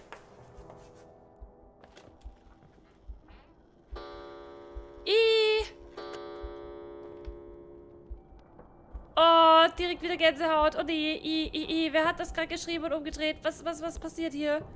Nein. Murderer. Ich hab nichts getan. Ich war's nicht. Ich hab gar nichts gemacht.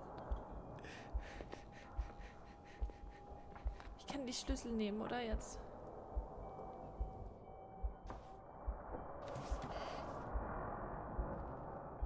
Was sind die Schlüssel? Zigaretten, da ist eine Note. Ranking. Rachel, Lennart, check mehr? Rachel, Lennart. Was? Das ist doch so verrückt. Hilfe, ja, Umarmung 2, bitte noch mehr. Grüne Neune. Ja, was ist los? Ach du grüne Neune. Ist das so süß. Mann, was passiert hier? Also, ich gucke mich jetzt hier nochmal um, damit ich hier wirklich gar nichts übersehe. Da sind nur Bücher, die kann ich nicht... Ach doch. Thinking through Madam... Ja, klar. Der mit seiner Mathematik. So. Ich kann hier nichts tun. Wieso ist da... Ach, das ist nicht normal. Also keine Ahnung, wer das hier gerade geschrieben hat, aber das ist richtig creepy. Also, holy guacamole, das war so creepy, dass ich das gerade... Zuerst die Kreidegeräusche. Und dann hat sich das umgedreht. Ja, bitte, nehmen wir so ein Ding mit? Achso, nee, das sind Schieß. Ich dachte, das ist so eine Machete. Oh, hier, guck mal, ist das ein Weg? Nee, das ist einfach nur runter. Okay. Hier steht, in Claires Auto. Okay, bye. Ich hau ab.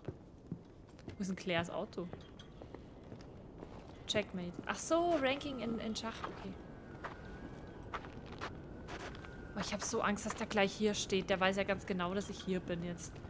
Der kann mich hier einfach jetzt von hinten erschlagen, wenn er will.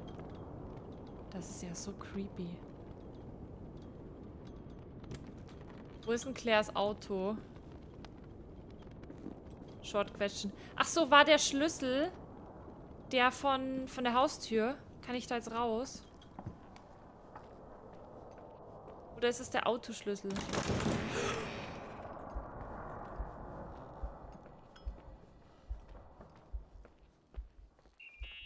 Ist Claire meine Mom? Hello.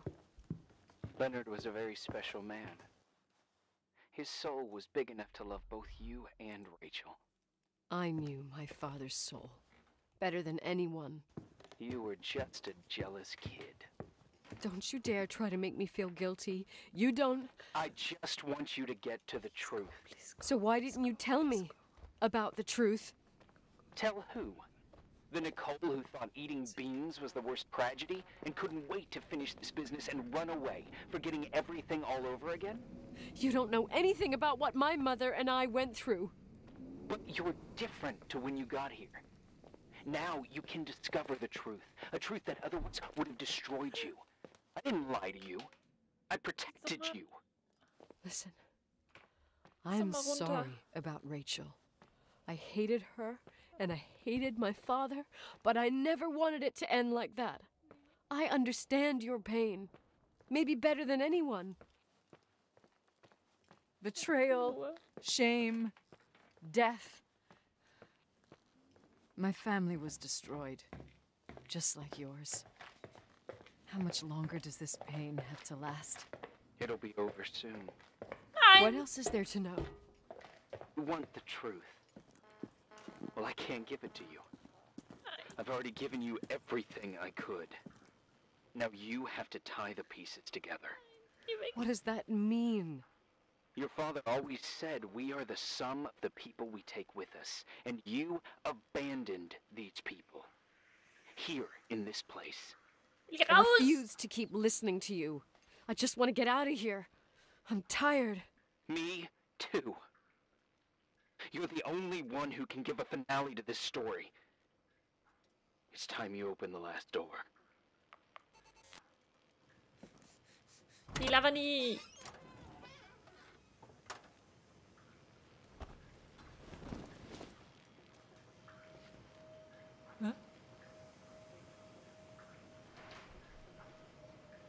Wasch sie, wasch sie. Was ist in dieser Decke? Wasch sie.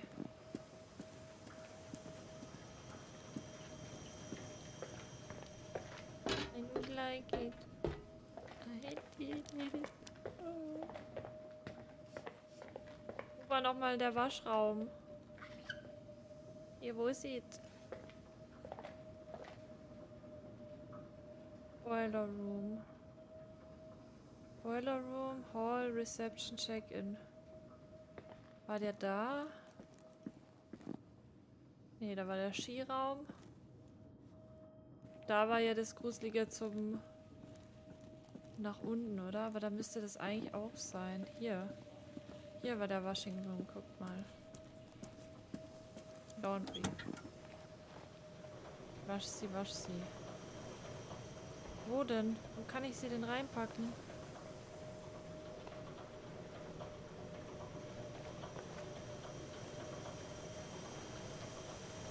Hier, Waschbecken. Wie bitte, Lady? Nein!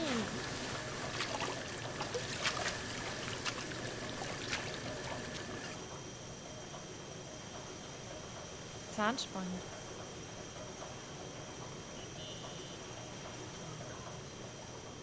How could I have forgotten? Was hab ich sie umgebracht? I saw everything. I was there.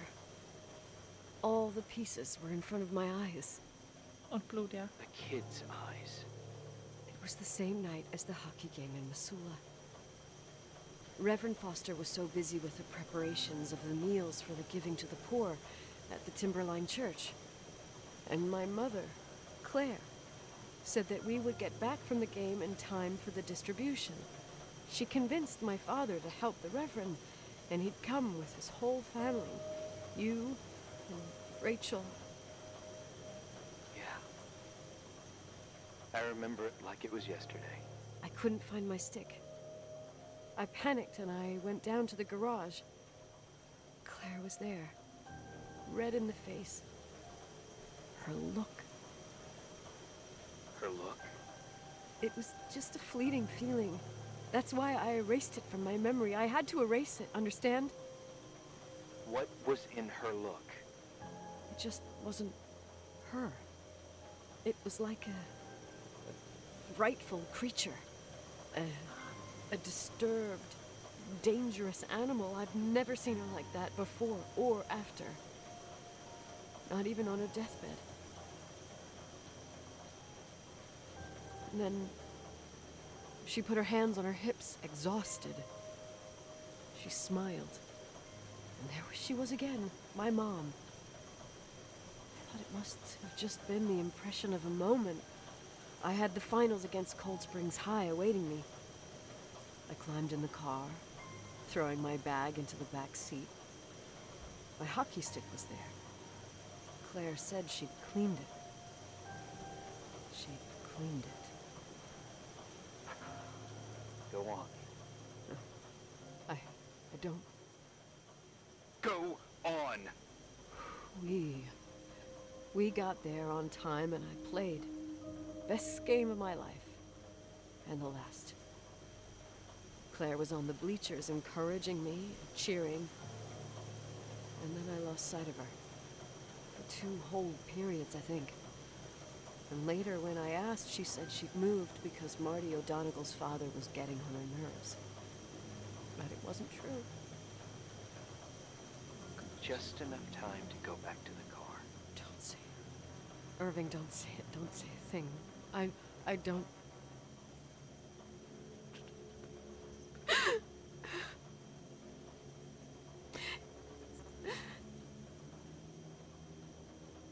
I traveled all the way with Rachel's body and the baby she carried inside of her, in the trunk, rolled in the blanket. God, oh my God. She killed Rachel.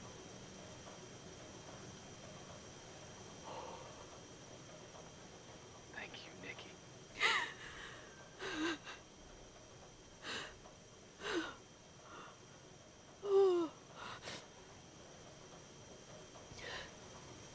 You've had your revenge. I hope all this gives you the peace you were looking for. I wanted you to help me uncover the truth. You're saying you didn't know that Claire... I was only a kid. Plus, she never wanted me to get to the bottom of it. Rachel is here? You know, I think she's still protecting me.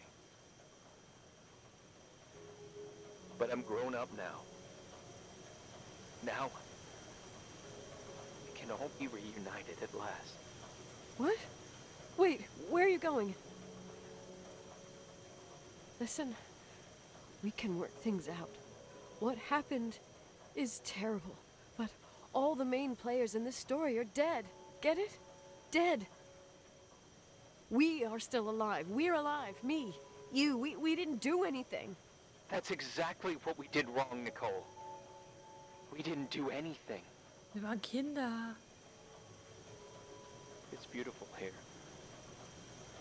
Rachel told me about it so many times, but I never thought it was so beautiful. Wo bist du? What? Irving, Where are you? It's white as far as the eye can see. Beyond the mountains. You left the hotel? But it's too cold. You'll die out there. Irving, please. I've lived in the dark for years. You freed me. And now I can finally rest in the light. I can... and go back. To her. Don't go. You can't. Don't leave me, too. Kann ich nicht fahren? We have our drink. It's not a goodbye, my tough, pragmatic, stubborn Nikki. We'll meet again. Another time. Beyond this horizon of events. Everything is...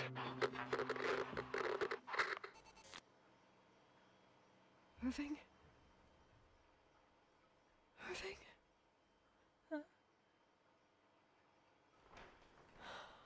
I don't want to stay alone here. Everything seems to be becoming dark. I'm scared. Who's there? No. Rachel? No. Is that you?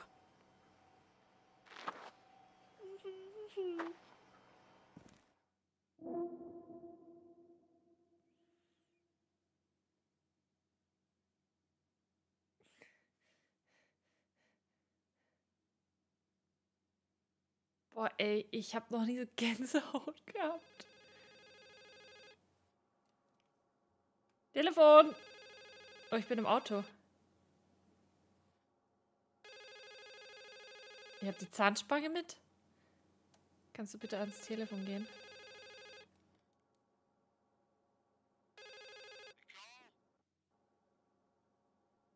Yes?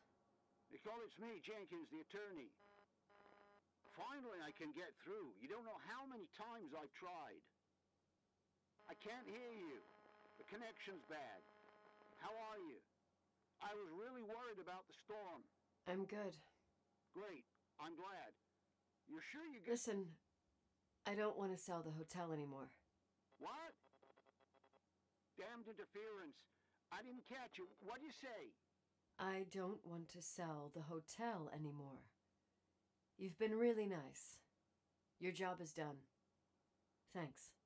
Oh, well, I see. Well, you're the owner, and you got every right to decide. But maybe we should talk about it in person. I want to understand. This kind of decision... I'm back home. And I have to stay here. Forever. Bin ich jetzt durch? Ist jetzt eine Sicherung rausgefallen? Ich höre nichts mehr. Gangschaltung. You know, Mom, I was thinking about going to the lake. Remember where we went with Uncle John last year? Daddy and I started talking about the stars. You can't see them during the day. But they're always there. You feel like it? I would so like it. And we can have dinner at Doc Smith's diner on the bank. Rachel and Irving could come with us? What do you think? It would be so nice. Oh Gott, wir drehen gar komplett durch. Mom, Dad, it would be so nice. Okay, ich kann tatsächlich Auto fahren. Wait. I did all that you asked me. Zitter. Oh, dafür haben wir einen Führerschein gelernt. Let's go. Anger shouldn't rule our life. So, Rückwärtsgang rein. Ich kann nicht nach hinten gucken. I'm scared.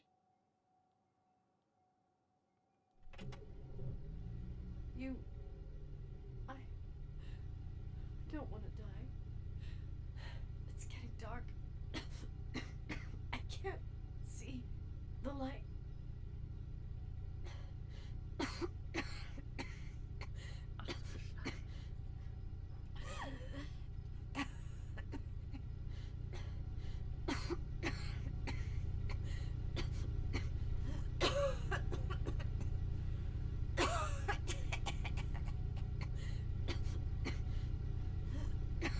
Kann ich ausschalten?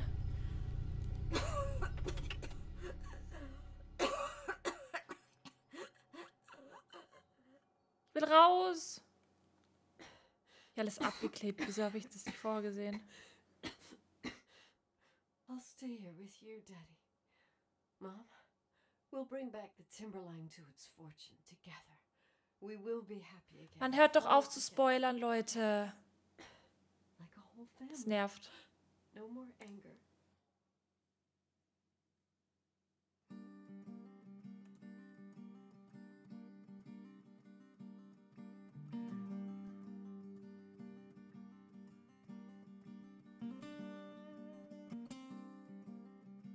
Echt eine harte Story. Krass. Also ich habe mich jetzt nicht umgebracht, ich habe es nochmal ausgeschaltet, aber wir bleiben in einem Hotel. Okay. Da habe ich jetzt Angst wegen Copyright. Ich hatte so Gänsehaut, also richtig krasses Game. An meine YouTube-Zuschauer, falls ihr mehrere solche Games sehen wollt, dann empfehlt mir gerne in den Kommentaren welche. Falls ihr ähnliche Games kennt oder so, ich hätte auf jeden Fall Bock drauf. Schreibt mir in die Kommentare, was ihr so sehen wollt von mir, dann kann ich das gerne mal im Stream spielen und lade das dann hier auf dem Streaming-Dodo-Kanal hoch. Ich hoffe, euch hat das Video gefallen, gebt gerne einen Daumen nach oben. Und krasse Story auf jeden Fall, also echt nichts für schwache Nerven. Hat mir aber sehr, sehr gut gefallen. Sehr, sehr gut gemacht. Ständig Spannungsfaktor da gewesen. War sehr gut.